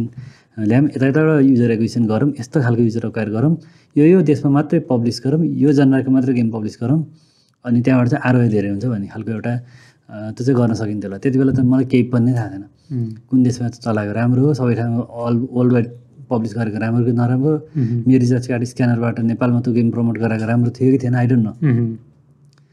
किनकि सबै गेमहरूको प्रायः जस्तो सबै गेमहरूको अडियन्स त बाहिर धेरै छन् नेपालबाट बनाएको भनेर त भएन नि त। नेपालीहरू बाहिर भएको ठाउँ छ इन्डिया छ पुरै हाम्रो कल्चर मिल्ने खालको छ म्यानमार छ होइन बङ्गलादेश छ पाकिस्तान छ यी कन्ट्रीहरूमा पपुलेसन धेरै छ नि त त्यो कन्ट्रीहरूमा पनि चलिरहेको छ। नेपाल नै भनेर प्राइमेरी मार्केट त हाम्रो छैन अहिलेसम्म। तर त्यति बेला मैले यदि यो सबै हुन्थ्यो नलेज भनेदेखि मैले नेपाल भनेर चाहिँ कुनै पनि गेमलाई केलाई स्कोप लिमिट गरेर चाहिँ केही पनि प्रडक्टै बनाउँदिनँ। इट्स लाइक के म काठमाडौँको लागि बनाउँछु भनेको छ अझै झन् गजब त म कोटेश्वरको लागि बनाउँछु बालकुमारको मान्छेले खेल्न पाउनुहोस् है प्रडक्टै युज गर्न पाउँदैनस् त्यो खालको भने जस्तो गरेर काम गरिन्छ नि त। अहिले पनि मैले नेपाली स्टार्टअपहरूमा धेरै देख्छु कि भाइहरू हुन्छन्। अस्ति एउटा भाइ भेटेको थिएँ भोजमान्डु कि के थियो हामी राति 9 बजी पछाडि बल्ल डेलिभर गर्छौँ त्योभन्दा पहिला हामी डेलिभर सर्भिस दिँदैनौँ भन्थ्यो। माइन उसको केही स्कोप होला केही प्रब्लम होला अरू पनि हुन्छ नेपालको लागि यो भनेर आइरहन्छ नि त त्यसले धेरै स्कोप लिमिट गर्दो रहेछ कि हामी पनि एप्लिकेसन बनाउनुभन्दा पहिला र सँगसँगै पनि धेरै प्रडक्टहरू बनाउनु ट्राई गऱ्यौँ क्या जिप बुकिङवाला बनायौँ अनि त्यो एक्टिभिटी बुकिङहरू के पोखरा लेक साइड एरिया हो नि त एक्टिभिटी बुकिङहरू बनायौँ इभन ज्याकेट म्यानुफ्याक्चर खोजेर ज्याकेटलाई अनलाइनमा पनि बेच्छौँ। चिकनको त्यो एउटा याकिनिको भन्ने हुन्छ कोरियन डिस हो क्या त्यसलाई समेत हामीले 700 रुपियाँमा उनीहरूले बेचिरहेको थियो पर केजी भनेदेखि अनलाइनबाट फेसबुकमा पोस्टिङ गर्न लगाएर अरूहरूलाई त्यसलाई चाहिँ 1000 रुपियाँ पर केजीमा 999 पर केजीमा पनि बेच्यौँ। हामीले के लाग्थ्यो भन्दा नेपालको लागि बनाउने भन्ने थियो क्या नेपालको लागि हामी जब पोर्टल पनि बनायौँ अनि त्यसपछि त्यो के बनाएछ के बनायो त्यति बेला होइन यो पनि नेपाललाई त्यो पनि नेपाललाई भनेर बनायो त्यसरी लिमिट गरेर बनाउनु नहुने रहेछ प्रडक्ट बनाउँदा स्टार्टिङदेखि नै जति सक्दो जनरा एउटा जनरा चाहिँ निश्चय ठुलो लिने तर कन्ट्री अथवा बोर्डर केहीले पनि लिमिट चाहिँ गर्नु नहुँदो रहेछ त्यसरी गर्नु पऱ्यो किनकि नेपालको पपुलेसन सानो रहेछ त्यही माथि स्मार्टफोन चलाउने अथवा टेक्नोलोजी एडप्ट गर्न खोज्ने झनै कम छ खोजे पनि सक्ने अझै कम छन् बनाइहाले प्रडक्ट भने पनि उनीहरूको spending capacity online spending capacity निल छ जिरो लगभग क्लोज टु जिरो छ होइन जसले गर्दा मोबाइल एप्लिकेसन र मोबाइल एप्लिकेसन गेमहरूमा चाहिँ तपाईँको इकोनोमी सस्टेन हुँदैन क्या नेपालको लागि मात्रै खेल्ने गेम बनाएर इकोनोमी सस्टेन हुँदैन किनकि तपाईँले त्यहाँबाट पैसा कमाउनु पऱ्यो कि एडबाट कमाउनु पऱ्यो कि भने इन पर्चेसबाट कमाउनु पऱ्यो इन पर्चेस नेपालबाट सिधै कसैले पनि गर्दैन कल्चरमा पनि आइसकेको छैन सबैलाई फ्रीमै चाहिन्छ अनि सफ्टवेयर पैसा तिर्छ कसैले तिर्दैन हामी एन्टिभाइरस त क्र्याक चलाउँछ नि अब त्यो कुरै छोडिदिउँ होइन त्यो एन्टिभाइरसको पर्पज भनेकै क्र्याकरहरू क्र्याक सफ्टवेयर युज नहोस् भन्नुहोस् त्यो नै अब त्यो कल्चर त सिफ्ट भइसकेको छैन होइन अनि एड रेभेन्यू कुरा आउँछ एड रेभेन्यूको पनि रेभेन्यू धेरै आउने कसरी थाहा छ कसरी स्पेन्डिङ क्यापेसिटी धेरै भएको मान्छेलाई विज्ञापन देखायो भने पैसा धेरै आउने बजारले एड देखाउँदाखेरि कमसेकम मन्थली थ्रेसोल्ड एउटा इन्कम हुन्छ नि मन्थली हाउसहोल्ड इन्कम चाहिँ 30-40 हजार भएको मान्छेलाई 30,000सम्म भएको मान्छेलाई बाइक देखाउनु पऱ्यो विज्ञापन नयाँ बाइक नत्र मान्छेले पुरानो बाइक छोडेर नयाँ बाइक एक्सचेन्ज गर्न कोही पनि जाँदैन भनेपछि सबै मान्छे त्यस्तो हुँदैन हाम्रो गेम खेल्ने मान्छे निस्मा त्यो निस्का मान्छेहरूले त त्यो एडको भ्यालु बुझ्दैनन् अथवा बुझेर पनि गएर किन्दैनन् भनेदेखि त्यहाँ एड किन देखाउँछ र त्यो अल्गोरिदमहरू चाहिँ एड नेटवर्कहरूको अल्गोरिदम एकदम अप्टिमाइज भइसकेको छ दे नो कि तपाईँको स्पेन्डिङ पावर कति हो तपाईँले इनाप पर्चेस गर्नुभएको कि छैन तपाईँसँग क्रेडिट कार्ड छ कि छैन तपाईँको स्पेन्डिङ हेबिट कस्तो छ कस्तो खालको चिजको एड देखायो भने तपाईँलाई चाहिँ तपाईँ स्पेन्ड गर्न मोस्ट लाइकली हुनुहुन्छ त्यो एड तपाईँलाई देखाइदिन्छ फर द्याट दे चार्ज है त्यो एडभर्टाइजरलाई चार्ज गर्छन् र पब्लिसरलाई पे गर्ने हो मेरो मतलब पब्लिसर गेम मेरो गेममा नेपाली मात्रै छन् भनेदेखि मैले पैसा कमाउनु मिल्दैन मेरो गेममा एउटा युएसको सिटिजनले खेलिरहेछ अनि मैले बनाएँ लुडो यसमा पनि लुडो त खेल्लान् अनि यसमा लुडो खेलिरहेको छ भने त्यो मान्छेलाई विज्ञापन देखाउँदा फाइदा हुन्छ क्या त्यो कम्पनीलाई नि मोस्ट लाइकली उसलाई चाहिँ एउटा इन्सुरेन्सको एड देखाइदियो भने उसले $200-400 चाहिँ को इन्सुरेन्सै किनिदिन्छ होला त्यहाँबाट कमिसन कमाउँछ भन्ने हुन्छ नेपालको लागि इन्सुरेन्सको एड देखाएर त्यो अनलाइनबाट क्लिक गरेर अनलाइन फर्म भरेर त्यो लिड फर्ममा गएर कम्पनीले फोन गरेर इन्सुरेन्स किनेर त्यो ट्र्याकिङै हुँदैन कि त्यो एउटा मेकानिजमै छैन त्यो भइसकेपछि नेपालको लागि भने मैले प्रडक्टै बनाउँथिनँ लन्चै गर्थेन चलाउँथिनँ मैले पब्लिस मोस्ट लाइकली पब्लिसै पनि गर्थेन होला नेपालमा तर यस्तो पनि छ नि जस्तै नेपालको मार्केट सानो कति कुराको लागि ठुलो पनि छ कतिलाई सानो पनि छ तर हामीले सफ्टवेयर नै बनाउने हो डिजिटल प्रडक्ट नै बनाउने हो भने त नेपाललाई त मात्रै टार्गेट गरेर आवश्यकै छैन नि त्यो त मैले भने जस्तै बानेश्वरलाई बनाए जस्तो भयो किन बनाउनु थियो किन कोटेश्वर बानेश्वर लिमिट गर्नु पऱ्यो किन काठमाडौँ जिल्ला भ्याली बाहिर चलाउनु पाउनुहोस् भनिदियो अब नेपालले किन ल पाहाडमा मात्र चला भने हिमालमा मात्र तराई मात्र चला भनिदियो प्रदेश नम्बर त्यहाँ मात्र चला भनिदियो त्यो डजन्ट मेक सेन्स म बागमती प्रदेशको लागि मात्रै एप बनाउँछु भनेर त भएन नि त सफ्टवेयर गेम बनाउने मान्छेले त्यही कन्सेप्टले हेर्नु पर्यो कुनै प्रडक्टलाई त होला ल म एउटा साबुन उद्योग खोल्छु भने ठिक छ म यो प्रदेशभित्र बेच्छु भन्नु मिल्यो क्रसर उद्योग खोल्छु म इट्टा बेच्छु भने म यतिसम्म मेरो लोजिस्टिक च्यानल मिलाउन सक्छु म यतिसम्म बेच्छु भन्न सकेला गेममा त किन स्कोप लिमिट गर्ने तपाईँहरूले राजथिम नेपालको लागि मात्रै भनेर बनाएको भए हो कम्पनी छ नि नेपालमा त नेपालको लागि मात्रै भने सेतोपाटी अनलाइन खबर त त्यो टाइपको त्यो कम्पनी सबैको एउटै छ है फेरि त्यो मैले कसरी इन्डोर्स गरेँ होइन सेतोपाती रातोपाती के छन् नि साइटहरू उनीहरूको डिजाइन एउटै छ कि माथि यति ठुलो हेडलाइन अनि फोटो अनि धेरैवटा विज्ञापनहरू त्यसपछि फेरि एउटा थोरै न्युज अनि फेरि धेरै विज्ञापनहरू त्यो त एउटा डिजाइन छ क्या त्यो सबै साइडकै एउटै छ क्या आई थिङ्क त्यो इन्फ्लुएन्स भयो होला जस्तो लाग्छ मलाई अनि त्यो कम्पनी छन् होइन जसले बेच्दा नै अनलाइन खबर जस्तो थिम भनेर बेच्छ क्या सुरुमा पाइनेर गएको त अनलाइन खबरले हो क्या होइन सुरुमा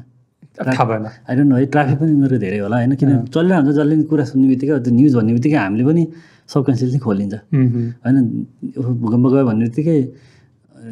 Facebook news feed खोलिहालिन्छ plus news खोल्दा चाहिँ ओएन हानिहालिन्छ अटो कम्प्लिटली अनलाइन खबर खोलिहाल्छ अब तर यस्तो कम्पनी पनि छ जसले चाहिँ नेपाली न्युज पोर्टलहरूको लागि मात्रै थिम भनेर बनाइरहेको छ थाहा छ सबलाई त्यस्तो मलाई थाहा थिएन छ त्यो कम्पनी खोज्नलाई घर गएर होइन सर कमिङ ब्याक अघि कुरामा होइन सो दुईवटा कुरा भन्नुभयो एउटा चाहिँ अब नेपालले नै मात्र टार्गेट गर्नु भएन ग्लोबल म त गर्दै गर्थेन जस्तै इन्डिया हुन सक्ला बङ्गलादेश अझै ग्लोबल किन इन्डिया किन बङ्गलादेश भन्छु मैले त्यही भने नि कहिले पनि हामीले सुरुमा कलब्रेकै बनाउँथेनौँ सुरुमा हामी स्पेयर्स बनाउँथ्यौँ है किन स्पेयर कल ब्रेक भनेको नेपालमा चल्छ नि स्पेयर्स संसारभरि चल्छ। सोलिटेयर बनाउँथेँ मैले, सोलिटेयर त सबैले खेलिरहेको हुन्छ नि, संसारभरि खेलिरहेको हुन्छ। अब मैले अर्को के बनाएँ, एउटा ड्राइभिङ लाइसेन्सवाला गेम बनाएँ हेर्नुहोस्, 2 वर्ष खेर फाल्यो हामीले त्यो। खेर एजेन्ट कसरी खेर फाल्यो, त्यति मिहिनेत गरेर गेम बनाएको, अरू कुनै गेम ग्लोबल बनाएको भए सहिलो हुन्थ्यो होला। त्यो गेम चाहिँ तपाईँको 2 वर्ष त लाग्यो बनाउनलाई। त्यसमा मोटरसाइकलको, स्कुटरको, कारको र बसको ट्रायल दिनु मिल्छ क्या। नेपालको त्यो जुन ट्रायल सिस्टम छ नि त्यसमा ट्रायल दिनु मिल्छ। लिखितको एक्जाम पनि दिनु मिल्छ। त्यो सिम्बलहरू हुन्छ नि, ट्राफिक सिम्बलहरू, सङ्केतहरू सबै इलिस्ट्रेटरमा म आफैले डिजाइन गरेको सबै त्यो डिजाइन बनाएर हालेर त्यति मिहिनेत गरेर गेम बनाए चल्दैन। रेभेन्यू छैन। त्यो चाहिँ नेपाल भनेर बनाएँ हो। अनि के गर्ने, अलि रेभेन्यू आउँछ, त्यो पनि युकेतिरबाट आउँछ, किनभने नेपालको र युकेको उस्तै उस्तै रहेछ नि त। त्यो ड्राइभिङ साइडहरू एउटै छ होइन, रुलहरू पनि इन्सपायर युकेबाट इन्डियाबाट नेपाल इन्सपायर भएको त हो नि। त्यो तरिकाले गर्दा धन्न अलिअलि रेभेन्यू फाटाफुट्टा आउँछ, नत्र छैन। त्यही गेम मैले चाहिँ ड्राइभिङ स्कुल भनेर ग्लोबलको लागि लन्च गरेँ, त्यसको लागि अप्टिमाइज गरे भए राइट ह्यान्ड ड्राइभिङको सट्टा के अरे लेफ्ट ह्यान्ड ड्राइभिङको सट्टा राइट ह्यान्ड ड्राइभिङको लागि अप्टिमाइज गरेर गाडीको मोडलहरू डिजाइन गरेको भए होइन हुन्थ्यो होला। मोटरसाइकल स्कुटरको लागि मैले त्यो ट्रायल ट्र्याक बनाउनु भन्दा, ट्रायल ट्र्याक पनि फेरि कस्तो झ्याउँछ भनौँ न, गेम बनायो, गेम चल्यो, यातायात विभागले तपाईँको त्यो ट्र्याकको रुलै चेन्ज हानिदियो ल। एकचोटि चेन्ज भने हामीले त्यो चेन्ज पनि हान्यौँ, फेरि त्यसपछि 70% डल्ला यहाँ पास भयो, यहाँ छोयो पास हुने, यहाँ छोयो फेल हुने भनेर ल्याइदियो। त्यो पनि फेरि बागमतीको लागि मात्र ल्याइदियो, गण्डकीमा छैन त्यो रुल। अब मैले गेमभित्र डिटेक्ट गर्नु पऱ्यो कि गेम युजरले कहाँ गएर ट्रायल दिनेवाला छ, बागमती दिनेवाला छ भने त्यसलाई मैले 70% रुलमा लगाउनु पऱ्यो, होइन भनेदेखि काठमाडौँ गएर कि पोखरालाई गर्नु पऱ्यो। त्यसपछि हुँदो रहेछ यातायातको ट्रायल दिने ठाउँ हुन्छ नि, त्यो बाइक छिराउने बेलामा अथवा गाडी छिराउने कहिले लेफ्टबाट छिरा भन्दो रहेछ, कल्चरल रहेछ क्या कुरा, कुनै ठाउँमा राइटबाट घुमाउँदो रहेछ। कति थोक ह्यान्डल गर्न सकिन्छ, पकेट त्यो टाउको क्या प्रोग्रामरलाई, यो गर त्यो गर। उसले रन टाइममा चाहिँ प्रदेश यो के अरे यातायात कार्यालय कहाँ ट्रायल दिने त्यो डिटेक्ट गर्नु परिरहेछ। त्यो झन्झट भयो याद मात्रै फेरि। यो सबै लोकलाइज गर्दा किन त्यो गाह्रो भयो थाहा छ? यदि मैले त्यही कुरा चाहिँ मेरो गेम एकदम ग्लोबल स्केपमा चलेर क्यानाडाको लागि भनेर एउटा रुल, युकेको लागि एउटा रुल, अस्ट्रेलिया एउटा, पैसा त आउँथ्यो एटलिस्ट त्यहाँबाट। अहिले मैले त गण्डकी प्रदेशको लागि छुट्टै रुल, बागमतीलाई छुट्टै गर्दा मलाई रेभेन्यू त जेनेरेट हुँदैन, फाइदा त केही नै हुँदैन, किन गर्ने मैले त? त्यो एउटा पोइन्ट अफ भएर हामीले छोडियो त्यो गर्नलाई। सो थिङ्क बिग 2 वर्षको लगभग मेहनत खेर गयो। ओके, सो दुईवटा एडभाइस भयो, एउटा चाहिँ थिङ्क बिग होइन, ग्लोबल अडियन्स, दोस्रो चाहिँ लिमिटेड नगर। इफ एकदमै अर्ली स्टेज छ र क्यास क्रन्च छ भने गेट इन्भेस्टर ल्याइहाल्ने। त्यो किनभने गेम अनि एप भनेको यो प्रुभन हो, रियल इस्टेट होइन, सेयर पनि होला, त्यो भनेको चाहिँ प्रुभन मनी मेकिङ मेसिनहरू हुन् क्या। सबैलाई थाहा छ 30 वर्ष पहिला 40 वर्ष पहिलादेखि गेम बनिरहेछन्, गेमको इकोनोमी अहिलेसम्म घटेको छैन भनेदेखि कोही एउटा गेम बनाउँछ भने मान्छे इन्भेस्टरकोमा गएर म गेम बनाउँछ प्रफिटेबल हुन्छ भन्यो भने इन्भेस्टरले आँखा चिम्लेर पैसा हालिहाल्छ क्या। हो कि भन्नु त, गेम कम्पनी बनाएर चलेर डुब्छ भन्दा हुँदै हुँदैन। कोही यहाँ हेर्ने कोही गेम बनाउने पनि प्लान गरेर होला, बनायो, त्यसलाई कन्ट्याक्ट गर्नु पर्यो इन्भेस्टमेन्टको लागि, ढुक्क बनाइहाल्छ, ढुक्क चल्छ क्या। त्यो गेम गेम कम्पनी बनाएर डुब्छ भन्दा हुँदैन। त्यो एउटा गेम मेकानिक्स हुन्छ, गेमको आफ्नो फाइनेन्सेस हुन्छ, त्यो मिलाउन जान्नुपर्छ, मेहनत गर्नुपर्छ होइन। फेरि गेम बनाएर सुतेर त हुँदैन है, गेम बनाएर पब्लिस गरेपछि बल्ल काम सुरु हुन्छ। There are few industry secrets होइन, देयर आर फ्यु पार्टनर्स जसले चाहिँ हेल्प गर्न सक्छ, जस्तो एड नेटवर्क कम्पनीहरू, एड कम्पनीहरू हुन्छ नि, उनीहरूको कनेक्सन्सहरू बढाउने, राइट मान्छेहरूलाई समात्ने, इन्फ्लुएन्सरहरू समात्ने, राम्रो गेम चलिरहेको आफ्नो कुन निस्को युजर आफूलाई चाहिएको छ, त्यो युजर कुन एप चलाइरहन् त्यो पत्ता लगाउने, त्यहाँ गएर विज्ञापनको एड स्पेस किन्ने, अनि त्यहाँबाट आफ्नो युजर यता ड्राइभ गराउने, त्यो धेरै कुरा स्ट्राटेजी लगाउने। तर गेम बनाएर चाहिँ त्यो घाटै भएर डुब्ने नि त्यस्तो त हो। सो लेट्स से होइन, मानौँ मैले गेम बनाएँ, ठिक छ, मलाई गेमको बारेमा केही पनि थाहा छैन, म गेम बनाउन सक्छु होइन, र म आफ्नै पैसा इन्भेस्ट गरेर पनि बनाएँ, अथवा मलाई इन्भेस्टमेन्ट चाहिएन, ठिक छ, मैले एप स्टोरमा राखेँ अथवा गुगल प्ले स्टोरमा राखेँ भने अब मलाई लेट्स से 1 लाख युजर पुऱ्याउनु पऱ्यो होइन, 1 लाख डाउनलोड गर्नु पऱ्यो भने के चाहिँ बिजनेस सिक्रेट छ त सेयर गर्न मिल्छ? अफकोर्स, म त धेरै कुरा सबैलाई आइडिया सब सुनाइदिने मान्छे होइन। अब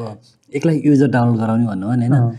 1 लाख युजर किन डाउनलोड गराउने त त्यो भन्नुहोस् नि। त्यसले मलाई मोनिटाइजेसन गर्नुपर्ने छ होइन, मोनिटाइजेसन डाउनलोडको पैसा दिँदैन, गुगल प्लेले दिन्छ,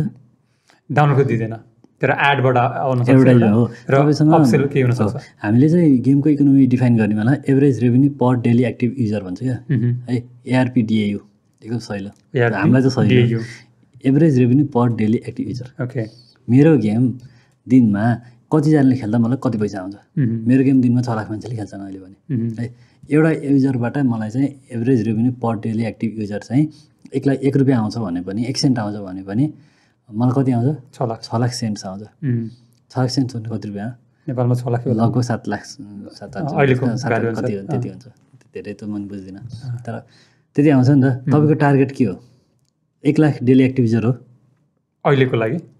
कि डेली एक्टिभ युजर कति त्यो भनौँ डाउनलोड त हामी त त्यसलाई मेट्रिक्सै मान्दैनौँ यसो गरौँ त्यसो भए सुरुमा त 1 लाख डेली एक्टिभ युजर राख्दै धेरै एम्बिसियस नहोला होला so let's say 1000 make sense होइन 1000 मेक सेन्स एउटा पर डेली एक्टिभ युजर 2 सेन्ट निकाल्नु पर्छ तपाईँले 2 सेन्ट कसरी निकाल्नुहुन्छ फेरि गेम पछाडि फर्किन्छ है त्यो उहाँबाट तपाईँले एड रन गरेर यता 2 रुपियाँ कमाउनु मिल्दैन क्या तपाईँले 2 रुपियाँ कमाउनु पऱ्यो पर डेली एक्टिभ युजर होइन पहिला त 1000जनाले गेम खेल्नु पऱ्यो 2 रुपियाँ कमाउनु कसरी 2 सेन्ट्स कमाउनु कसरी एउटा विज्ञापन देखाएर विज्ञापनहरूसँग डिल कस्तो हुन्छ तपाईँको इसिपिएममा हुन्छ होइन इस्टिमेटेड के भन्छ यही बेला बिर्सेँ मैले इसिपिएममा हुन्छ होइन कस्ट पर माइल के भन्छ अब त्यो इस्टिमेटेड कस्ट पर माइल भनेको चाहिँ तपाईँले 1000जना युजरलाई एड देखाउँदा तपाईँले कति कमाउने भन्ने हुन्छ क्या ओके आज तपाईँको डेली एक्टिभ युजर 1000 छन् र तपाईँले एउटा सेसनमा एउटा एड देखाउनुहुन्छ भने पनि तपाईँको पर युजर कति कमाउनु पऱ्यो 2 सेन्ट भनेको तपाईँले टोटल 2000 सेन्ट्स कमाउनु पऱ्यो सो लगभग $20 ठ्याक्कै $20 होइन तपाईँको इसिपिएम $20 हुनु पऱ्यो क्या ओके एकदम सजिलो इकोनोमिक्स छ तपाईँको दिनमा 1000जनाले गेम खेलेर तपाईँको गेमको एडभर्टाइजिङको इसिपिएम $20 छ भने द्याट मिन्स तपाईँको के हुन्छ 2 सेन्ट्स पर डेली एक्टिभ युजर कमाउनु भयो तपाईँले एड युनिट तपाईँले 2टा एड देखाउनु भयो लकी होइन एकदम राम्रो गेम चल्यो उनीहरूले एउटा सेसनमा 2टा एड हेऱ्यो युजरले 40 सेन्ट 4000 रुपियाँ कमाउनु भयो तपाईँले हो आई मिन 4000 रुपियाँ डेली भनेको महिनामा स्केल आउट गरेर you can run a game company होइन त एकजना डेभलपर एकजना डिजाइनर राखेर मजाले गेम कम्पनी चल्छ हाम्रो नि यार्सा गेम सुरु हुँदा त्यही 1.5 लाख जति थियो होला रेभेन्यू ओके त्यति धेरै थिएन क्या अब त्यो भइसक्यो भन्नाले त्यो टार्गेट थियो तर तपाईँकोमा डेली सबभन्दा ड्राइभिङ फ्याक्टर भनेको $20 इसिपिएम $20 इसिपिएम चाहिँ तपाईँको हुँदैन अनरियलिस्टिक हो स्टार्टअपको लागि हो हुन त हुन्छ $100 हाम्रो पनि कति गेमहरूको $85 इसिपिएम पुग्छ कहिलेकाहीँ कुनै एउटा निस्मा कुनै गेममा तर तपाईँको टार्गेट भनेको के गर्नु पऱ्यो यस्तो कस्टमरलाई तपाईँ अक्वायर गर्नु पऱ्यो जसको इसिपिएम 20 होस् $20 होस् एकदम हाई एन्डमा है तपाईँको 2 सेन्ट 5 सेन्ट 10 सेन्ट हुन्छ युजल इसिपिएम मार्केटमा 2 सेन्ट 5 सेन्ट हुन्छ तपाईँले $20 इसिपिएम ल्याउनु छ कस्तो युजर अक्वायर गर्ने फरेन मोस्ट लाइकली कुन प्लेटफर्ममा अक्वायर गर्ने एप्पल होइन मैले बुझेअनुसार चाहिँ एन्ड्रोइड भन्दा आइओएसमा चाहिँ बढी पेड कस्टमर छ 10 of times ओके मैले त्यही सुनेको थिएँ हो कुन कस्टमर अक्वायर गर्ने वाट मेक सेन्स न अब तपाईँको एप बानेश्वरमा बेच्ने कि वर्ल्ड वाइड बेच्ने वर्ल्ड वाइड बानेश्वरमा बेचेर त हुँदैन बानेश्वरको लागि युजरलाई इभन जस्तै लेट्स से रिजनमा पनि लेट्स से इन्डिया बङ्गलादेशको र नेपालको paying capacity first tier कन्ट्रीको user acquire गर्ने द्याट कस्ट यो मनी क्या 20 सिपिएम युजर भएको त्यो एउटा इसिपिएम दिन सक्ने युजर अक्वायर गर्नलाई 20 भनेको सानो फिगर है कुनै फेरि कसैले यो कन्भर्सेसन सुनेर चाहिँ $20 को लागि के छन् त्यो कोही $200-300 इसिपिएम बनाउने खालको गेमहरू पनि त्यस्ता मान्छेहरू पनि मैले नेपालमा देखाएको छु कि अब युजरली हामीले सुरुमा गेम भन्दा 5 सेन्ट 10 सेन्ट्स हुन्थ्यो कस्तो विज्ञापन देखाउने ब्यानरवाला विज्ञापन देखाउने हो कि फुल पेज स्क्रिन देखाउने हो कि रिवार्ड दिनेवाला हुन्छ नि ल यो एडेर अनि यो पाउँछस् भन्नेवाला देखाउने हो कि अफरवाला देखाउने हो कि त्यो यो मध्ये एउटा पिक गर कुनै चिज काम गरिस् तैँले क्यान्डी क्रस डाउनलोड गरिस् भने तँलाई यो गेममा म यो चिज अनलक गरिदिन्छु भन्ने खालको अफरवाला चिज गर्ने हो कि के गर्ने हो त्यो एउटा अथवा सर्वे भएर लाउने हो कि तेरो इन्टरनेट कस्तो चलाएछ कुन एरियामा बस्छस् कुन टेलिकम चलाउँछस् तैँले कति पैसा तिर्छ महिनाको सर्वे भरेर पनि 2-4 रुपियाँ आउने खालको एड पनि पाइन्छन् क्या कसरी हो तपाईँले एनी हाउ 1000जना युजरबाट 2000 रुपियाँ कमाउनु पऱ्यो डेली एउटा एड युनिटबाट तपाईँले $20 इसिपिएम राख्यो होइन म $5 इसिपिएम अलिकति रियलिस्टिक हुन्छ तर तपाईँले त्यही गेम सेसनमा 4वटा एड देखाउनु पऱ्यो अनि अर्को हुन्छ तपाईँको एभरेज प्ले टाइम कस्तो गेम बनाउनुहुन्छ कति घन्टा खेल्छ नि युजरले लुडो त राम्रै खेल्छ लुडो 30 मिनट 35 मिनट जान्छ गेम त्यो सेसनमा बिचमा एड देखाउनु पाइँदैन नि फेरि समस्या त्यो छ एड एउटा मात्रै देखाउनु पाइन्छ हाम्रो युजली एक सेसनमा लास्टमा एउटा सकेपछि एड देखाउने सुरुमै एड देखाएर फेरि मान्छे बिचिन्छ यो एउटा इकोनोमिक्स छ क्या यो बुझ्नुहोस् स्टडी गर्नुहोस् जेसुकै गेम बनाउनुहोस् लुडो बनाउनुपर्छ भने छैन सोल्टियर बनाउनुहोस् चेसै बनाउनुहोस् केही छैन टिकटकको बनाउनुहोस् as long as you are getting goods इसिपिएम $5 $10 भने त कम्पनी चलिहाल्छ गेम कम्पनी के गाह्रो हुन्छ। त्यसपछि तपाईँको प्रायोरिटी हो तपाईँले कुन गेम बनाउनु नबनाउनु तपाईँको सोच हुन्छ। अब त्यहाँनिर गएर तपाईँले अब खतरा गेम बनाउने भन्ने पर्दैन क्या, बनाउनुहोस् क्या। तपाईँले युजर अक्विजिसन गर्न पैसा तिर्नुपर्छ। त्यही तरिकाले अब यो त्यो भयो हाम्रो sales, add unit ID sale गरेर तपाईँले कमाउने। त्यहाँबाट तपाईँको एड युनिट आइडी 1000 चोटि विज्ञापन देखाउँछ, तपाईँ $20 लिन रेडी हुनुहुन्छ। त्यो एड स्पेस त कमाउनु पऱ्यो नि त फेरि। त्यो एड स्पेस त युजरको मोबाइलमा हुन्छ नि, हाम्रो मोबाइलमा हुन्छ र हुँदैन?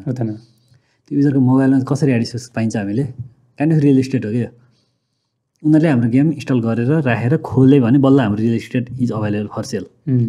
अनि बल्ल हामी अनलाइनमा बिडिङ गराएर बेच्छौँ, रियल टाइममा पैसा कमाउँछौँ। त्यो युजरलाई खेल्ने कसरी बनाउनु त नि, त्यो तपाईँको बल्ल एक्चुअल डेभलपर काम हो क्या। ओके। तर इन्स्टल कसरी गराउनु त्यो मार्केटिङको काम हो। तपाईँको गेमलाई तपाईँले 10 सेन्ट दिएर इन्स्टल गराउन सकेर एआरपियू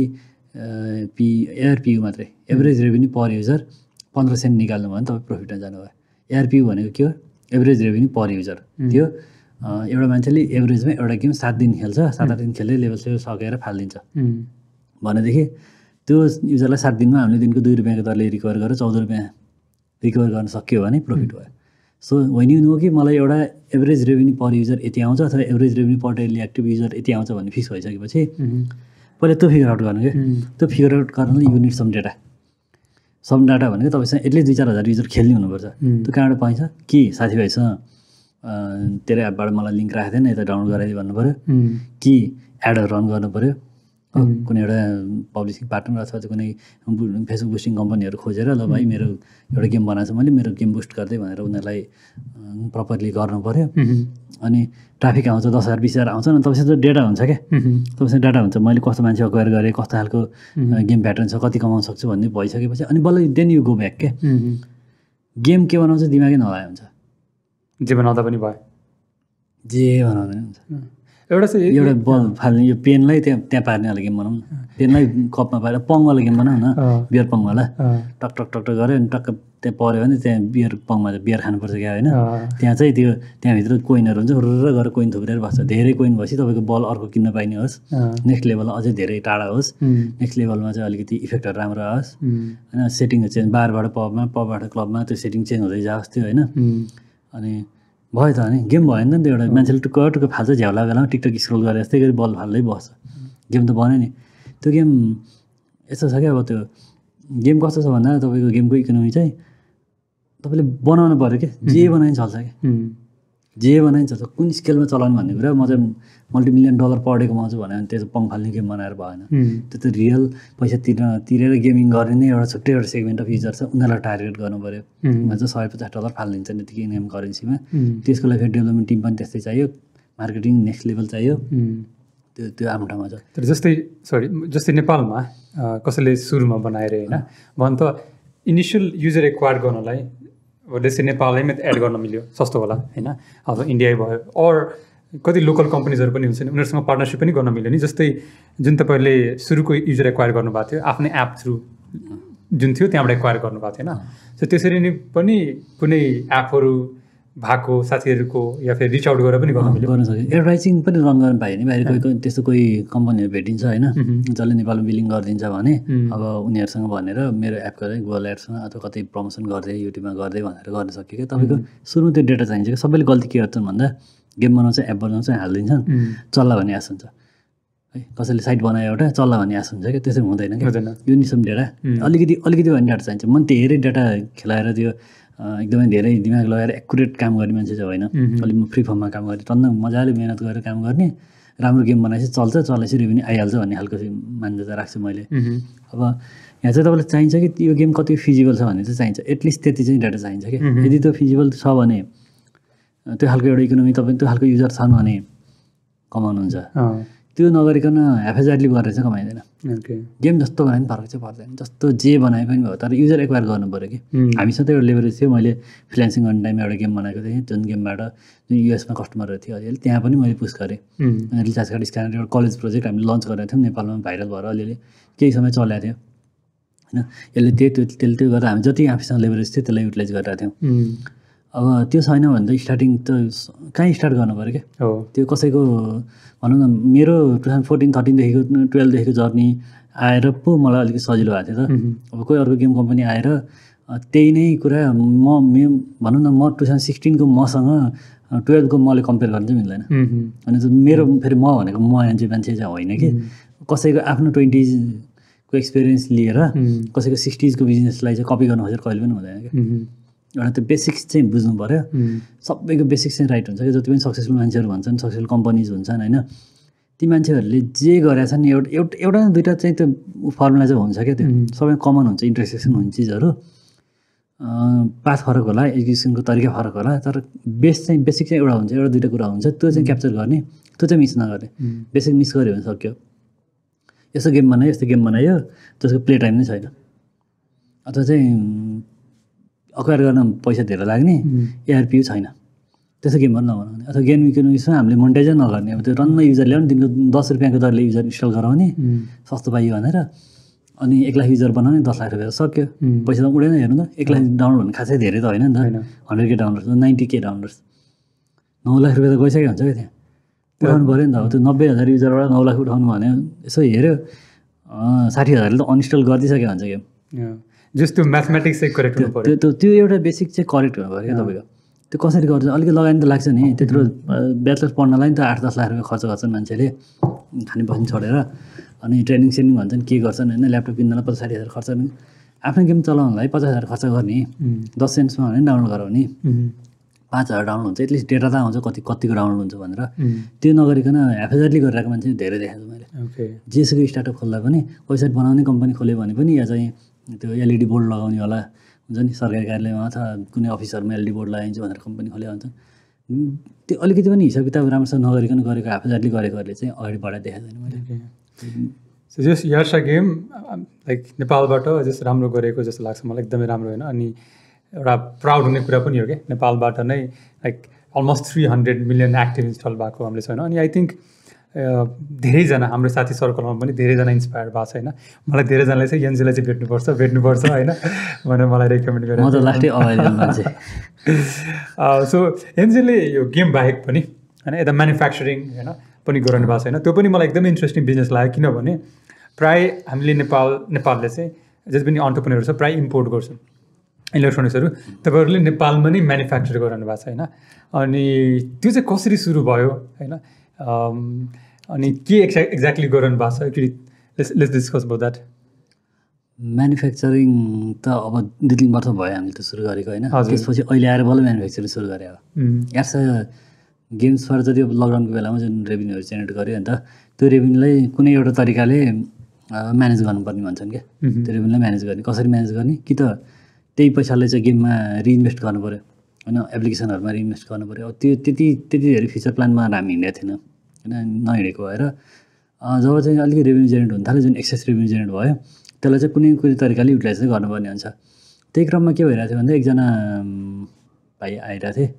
इन्फर्मेटिक्स कलेजबाट उसले चाहिँ एउटा कलेज प्रोजेक्ट थियो क्या उसको कलेज प्रोजेक्ट चाहिँ के थियो भन्दा एउटा यस्तै E04 पेपर थियो त्यो पेपरहरू राखेर बिचमा ग्याप बनाएको थियो त्यो ग्यापमा चाहिँ रिमोट कन्ट्रोल भेहिकल उसले एसेम्बल गरेको थियो एउटा त्यो भेहिकललाई चाहिँ हिँडाउनेवाला थियो आफै हिँड्थ्यो त्यसले त्यो सेटो पार्ट अभोइड गरेर अटोमेटिकल्ली अब्स्ट्रिकलहरू डिटेक्ट गरेर एभोइड गर्दै हिँड्थ्यो अनि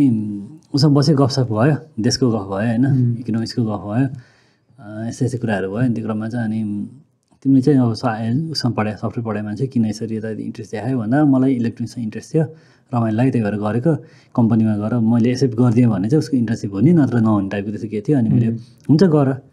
होइन गएर सफ्टवेयर काम धेरै हुन्छ हार्डवेयर त्यो पेपरहरू मिलाउने काम त हो नि गरौँ भनेर गऱ्यो र उसलाई सामानहरू चाहियो नि त अलिकति प्रोजेक्ट कम्प्लिट पनि गर्नु पऱ्यो त्यो भइसकेपछि हामीले फाटोफुटो सानो सामानहरू जोड्न थाल्यो मल्टिमिटरदेखि सुरु गऱ्यो त्यो 2 जासले पर्ने मल्टिमिटरदेखि अनि बिस्तारै सामान असिलोस्कोप चाहियो भने स्पोर्ट वेल्डर चाहियो भने वेल्डिङ स्टेसन चाहियो भने त्यो भने गर्दा गर्दा अफिसको एउटा कोठै दिएँ मैले उसलाई म बस्नेवाला कोठा थियो एउटा म सरे अर्को कोठा टेलिभरको टिममा गएर बसेँ त्यो कोठा छोड्यो अनि त्यहाँ चाहिँ उसलाई चाहिँ खोइ के ल्याएर त्यो फर्निचर ल्याएर टेबल सेटअप गर्नलाई त्यसमा अलि रेभेन्यू जेनेरेट भइरहेको थियो ल ठिक छ आरएनडीमा पैसा हाल्ने इलेक्ट्रोनिक्समा अलिअलि इन्ट्रेस्ट भइरहेको मान्छे भनेर मैले पनि ल गरौँ भन्न थालेँ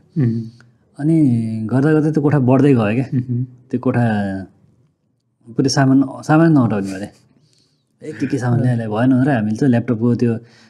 जेनेक्स भन्ने कम्प्युटर बेचिङ पसल थियो उनीहरूकोमा त्यो बिग्रेको ब्याट्री हुन्छ नि ल्यापटपको पुरानो ब्याट्रीहरू सेलवाल ब्याट्रीहरू 3 सेल 4 सेल ब्याट्रीहरू त्यो बिग्रेको चाहिँ फाल्ने खालको चलन रहेछ काठमाडौँ पठाइदिनु 100 रुपियाँमा त्यसलाई रिपेयर गर्न सकिन्छ भन्ने कुरा आयो किनकि हामीले त्यो के काम पऱ्यो त्यो काठमाडौँ बाङ्गीमुढातिरबाट ब्याट्रीहरू पनि किनेको थियो कि त्यो ल्यापटप ब्याट्री खोल्यौँ अनि सेल झिक्यौँ अर्को हाल्यौँ चल्यो कुनैको सर्किट लक हुन्थ्यो होइन त्यो लक भएकोलाई चाहिँ फेरि के सोल्डर गरेँ कुन पार्ट चेन्ज गरेर उसले बनाउँथ्यो अनि आउट अफ इन्ट्रेस्ट चलाउनु त्यो गर्न थाल्यो यत्तिकै ऱ्यान्डमली अब त्यो टिङ्करिङ गरिन्थ्यो कहिले के बनाउँथ्यो कहिले केटाहरूले त्यो जिपिएस ट्र्याकिङ सिस्टम के बनाएर एसेम्बल गरेर अनि स्कुटरमा बोकेर डुल्थेँ होइन कस्तो आउँछ डाटा भनेर हेर्थेँ त्यही क्रममा एकजना अर्को भाइ भेटेँ अर्का पनि एकजना भाइ इभीमा इन्ट्रेस्ट भएको भाइ भेटेँ गर्दा गर्दा अब त्यो ल्याब सेटअप भइसकेको थियो लकडाउनमा ठ्याक्कै अगाडि कुरा अनि त्यति गर्दा गर्दा लकडाउन सुरु भएको थियो अनि अफिस बन्द गरेँ अफिस बन्द गरेपछि 4-5 महिना त्यो सामान थन्क्यो सर्भरभित्र गएर घर बसेँ हल्का फेरि अलिकति खोलेपछि अनि दाइ अस्तिको सामान थियो नि हामी एकचोटि कन्टिन्यू गर्छौँ भनेर उनीहरूले मागे अनि सटर खोलेर त्यो सामान फर्निचर उनीहरूलाई ट्रकमा हालेर पठाइदिएँ मैले उनीहरूले उता बगर भन्ने ठाउँमा गएर एउटा फ्ल्याट लिएर त्यहीँ गर्न थालेँ गर्दा अनि त्यति बेला नेपालको त्यति बेला लकडाउनको बेलातिर होइन एकजनाले रकेट सकेट के बनाएर उडाएको थियो त्योभन्दा अलिक पहिला है कहिले उडाएर फुस्स भएर खेर गएको थियो त्यो उडाउनु खोजेको थियो होइन त्यो बेजत जस्तो लागिरहेको थियो अनि यति क्याजुअल कन्भर्सेसन भाइ के यस्तो बेजत गरेँ यो त भएन नि त्यत्रो पुरै कार्यक्रम गरेर रकेट त्यति उडाएको त्यो 20-22 मिनट माथि गएर फुस्स उड्यो त्यस्तो त भएन भनेको अनि बनाउन सकिन्छ दाइ भन्यो सक्छौ के चाहिन्छ भने रकेट फ्युल चाहिन्छ यो चाहिन्छ त्यो चाहिन्छ के भन्यो अनि त्यसपछि सिडिओको कार्यालयबाट त्यो पर्मिसन चाहिने रहेछ क्या त्यो सिडिओ कार्यालयमा गएर कम्पनीबाट ल हामीले यस्तो R&D गर्न लागेको छौँ एउटा चाहिँ कुनै एउटा सेटेलाइट लन्च सिस्टमको लागि केही गर्न सकिन्छ कि हामी ट्राई गर्दैछौँ त्यसको लागि चाहिँ हामीलाई यो पर्मिसन दिनु भनेर पर्मिसन माग्यौँ दिए पनि उनीहरूले क्या R&Dको लागि त्यो सामान किन्नलाई त्यो किनेर केटाहरूले गरेर कति ट्राई गरेँ त्यहाँ त्यो खोलाको तिरमा बसेर तल अनि धेरै पैसा उडायो त्यति बेला अलिअलि पैसा राम्ररी उडायो त्यसपछि भएन केटा तिमीले पैसा धेरै उडायो के रकेट बन्ला जस्तो लागेन चाहिने चिजमा फोकस गरेर मलाई के गर्नु त भन्दा ल्याब अलि राम्रो बनाउँदै हामी धेरै काम गर्न सकिन्छ भन्ने कुरा भएपछि ल फ्ल्याट खोज्यो भनेर अनि एउटा फ्ल्याट खोज्न दिएँ फ्ल्याट खोजेँ राम्रै फ्ल्याट खोजेँ पार्टिसन गरेँ एसी हालेर सब गरेर एकदम चट्टको एउटा बने मान्छे त 2-4 जना भन्दा थिएन नि फेरि मान्छे थोरै थिए तर चाहिँ फ्ल्याट चाहिँ भयङ्कर ठुलो लिएछन् उनीहरूले यो चाहिँ म हेर्न चाहिँ जान्थेँ लकडाउनमा अलिकति सतर्क भएर बसिरहेको थिएँ म कोभिडको बेला अनि सामानहरू किन्नु पऱ्यो भने यो पछि त्यो सामान किन्दा म एकचोटि जाँदा त दङ पऱ्यो हेरेर के हो बनाएर मेकानिकल त्यहाँ डिपार्टमेन्ट छुट्याइसकेर रहेछन् मेकानिकल इन्जिनियरिङ डिपार्टमेन्ट भनेर इलेक्ट्रोनिक्स इन्जिनियरिङ डिपार्टमेन्ट अपरेसनको लागि एउटा बहिनी पनि हायर गरिसकेका रहेछन् होइन त्यहाँ त केटाहरू अनि WRC-तिर वेस्ट रिजर्भ कलेज पश्चिमाञ्चलतिर गएर त्यहाँ गएर मान्छे पनि भेटघाट गरेर साथीभाइ ल्याइसकेका रहेछन् पुल्चोकतिर पढेको केटाहरूलाई पनि लाइक माइन्डेड पिपलहरूलाई खोजखाज पारेर ल्याएर काम गर्न थालिसकेका रहेछन् मैले चाहिँ फन्डिङ गरिदिन्थेँ त्यहाँ दाइ महिना स्यालेरी यति आयो हुन्थ्यो स्यालेरी पैसा हालिदियो दाइ सामान किन्नुहोस् बिल तिर्नु चेक दिनु भन्थ्यो त्यो गरेर गरिदिन्थेँ तर के भइरहेछ कसो मैले मतलब मलाई के लाग्यो मैले R&Dमा पैसा गरेर चाहिँ केटाहरूले गरिरहेछन् यिनीहरूलाई चाहिँ मैले ल गर केटा तिमीले जे सक्छौ गर के गर्न सक्छौ गर भनेर छोडिदिएको थिएँ गर्दै 1-1.5 वर्षै गयो त 1 वर्ष त गयो अनि अब 2 वर्ष 1.5 वर्ष त गयो अनि त अब के भयो भन्दा कस्ट बढ्न थाल्यो मान्छे पनि हायर गरेर इन्टरभ्यू सेड्युल गरेर टन्नै मान्छे हेर्न थाल्यो अनि त्यसपछि रेन्टल पनि अब त्योभन्दा तल पनि लिने भन्ने कुरा भयो एसेम्ब्ली लाइन के उनीहरूले के सेटअप गर्ने भन्दै उनीहरू मनमा जे आयो त्यो अनुसार गर्दै गएँ अब त अलिकति ओभरलुक गर्नु पऱ्यो के भइरहेछ त 2 वर्ष लगभग भइसक्यो मैले उनीहरूलाई के भन्दा 2 वर्षमा तिमीहरू प्रफिटेबल हुन्छौ 2 वर्ष पछाडि चाहिँ अनि केही न केही प्रडक्ट त निकाल्ला नि भन्ने चाहिँ मलाई के थाहा यस्तो गाह्रो हुन्छ भनेर भनेन होइन पैसा मात्रै होइन कि धेरै कुराहरू त्यो हुन्छ नि एउटा त्यत्तिकै कन्टिन्यू गरेर केही नै हुनेवाला छैन त्यसो भन्ने भयो अनि अलिकति यसलाई मोनिटर गर्नु पऱ्यो भन्ने तरिकाले गरियो मोनिटर चाहिँ उनीहरूले प्रडक्ट नबनाएको होइन प्रडक्ट बनाइरहेको थियो R&D पनि राम्रो गरिरहेको थियो त्यति बेलै हाम्रो आजभन्दा 1.5 वर्ष पहिला नै 1.5-2 वर्ष पहिला नै पावर ब्याङ्क जुन छ अहिलेको राउटर UPS त्यो बनिसकेको थियो उनीहरूले चाहिँ अब त्यो वाटर लेभल कन्ट्रोलरहरू बनाइरहेको थियो अनि युभी सेनिटाइजरहरू बनाइसकेको थियो डक्टरको त्यो स्टेथोस्कोपहरू सेनिटाइज गर्नको लागि एउटा बक्सा बनाइसकेको थियो होटलको लागि के त्यो रुम सेनिटाइजरहरू बनाइसकेको धेरै कुराहरू बनाइसकेको रहेछ उनीहरूले अनि लाइट कन्ट्रोलर यो स्ट्रिट लाइटहरू कन्ट्रोल गर्ने सिस्टमहरू बनाइसकेको थियो बेसिकल्ली एउटा टिम अफ इलेक्ट्रोनिक्स मेकानिकल इन्जिनियरलाई जेसुकै गर इन्ट्रेस्ट लागेको विषय गर भने चाहिँ सबैको एउटा हुन्छ नि एउटा गाईलाई स्मार्ट वाचमा इन्ट्रेस्ट थियो एकजनालाई पावर ब्याङ्कमा इन्ट्रेस्ट थियो एकजनालाई यो नगरी छोडिदिनु भन्ने थियो त्यो खालको ड्राइभले गर्दा सबैजना भन्यो त्यहाँ टन्नै टिम भइसक्यो 12-15 जना टिम गरेर गरिसकेका रहेछन् होइन गरिरहेको थियो। अनि ल यतिकै कन्टिन्यू गऱ्यो भने के हुन्छ भन्ने कुरामा एकदम राम्रो सिरियस डिस्कसन गऱ्यो। यति कन्टिन्यू गरेर केही पनि हुनेवाला छैन। के चाहिँ गरौँ भने यसलाई प्रपर कम्पनीको रूपमा लानुपर्छ। अनि यसलाई चाहिँ प्रपरली रेस्टुरेन्ट हुन्छ नि, एउटा हुन त यार्सा ल्याब्सकै पार्ट थियो तर पनि एउटा चाहिँ छुट्टै इन्टिटी ल्याउनु पऱ्यो, किनकि सामान ल्याउँथ्यो के गर्थे हेर्नु उनीहरूले। जहिलेसम्म नेपालमा बाङ्गीमुढामा हिमालयन सोल्युसनमा सामान पाइन्थ्यो त्यतिसम्म गऱ्यो हामीले। जब चाहिँ कम्पोनेन्टहरू नपुगेर बाहिरबाट मगाउनु पऱ्यो अनि तब एक्जिम कोडको कुराहरू के अनेक कुराहरू आए। त्यो भएपछि चाहिँ अब यो यार्सा गेम्सको गेम बनाइरहेको कम्पनी हो, त्यो उद्देश्य चेन्ज गर्ने के त्यो लिगल प्रोसेस झ्याउँदो रहेछ। छोडिदियो भाइ, छुट्टै कम्पनी दर्ता गरौँ भने यार्सा टेक प्राइभेट लिमिटेड भनेर दर्ता गरेर त्यसबाट गर्ने भनेर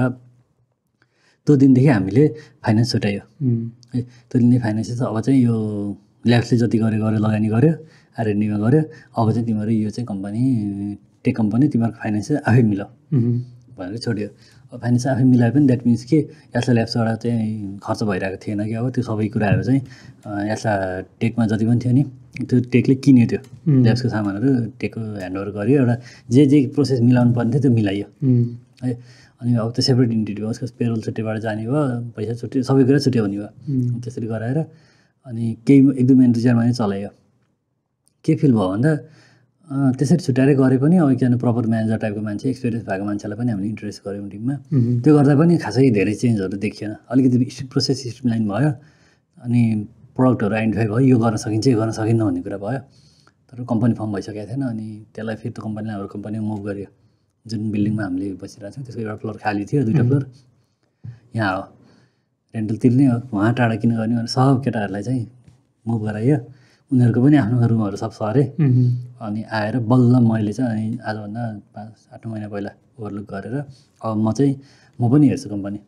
म पनि डे टु एक्टिभिटीमा चाहिँ इन्भल्भ हुन्छु। के गरिरहेको छ भन्दाखेरि यो काम गरेछ भने so this becomes a product, यो दिस बिकम्स अ प्रडक्ट, यो दिस बिकम्स अ प्रडक्ट, अर्को कुरा फाल्दियो। यो चाहिँ प्रडक्ट हुन्छ, यो प्रडक्ट हुन्छ, यो प्रडक्ट हुन्छ। R&D धेरै खर्च गरिसकेको छ तिमीहरूले, तर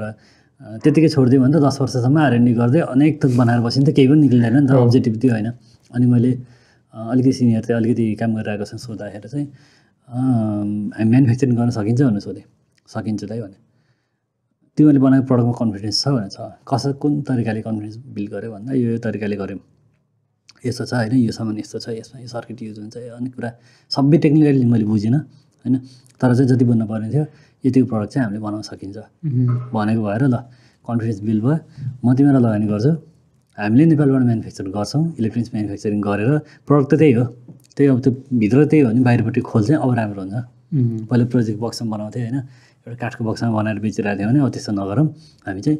प्रोफिटेबल हुने तरिकाले नेक्स्ट 2-3 वर्ष प्लान बनाऊँ, त्यो अनुसार गरौँ भनेर अनि टेक ओभर गरेर मैले प्लास्टिक इन्जेक्सन मोल्डिङ मेसिनहरू अनि त्यसपछि त्यो PCB बनाउनुले त्यहाँ सानो थियो, त्यो अलिक मजाले नै SMT लाइन भन्छ क्या त्यसलाई, सर्फेस माउन्ट टेक्नोलोजीको त्यो सबै सामान हाल्नु मिल्ने तरिकाले राम्रै लगानी गरेर एउटा फ्याक्ट्री सेटअप गरियो। त्यो गरेर अहिले चाहिँ हामी अब म्यानुफ्याक्चर गर्न सकिन्छ, मास म्यानुफ्याक्चर गरेर जेनरल युजमा हुने इलेक्ट्रोनिक सामानहरू सबै बनाउन सकिन्छ भनेर कसरी हिँडेछौँ। यो स्टार्टमा एउटा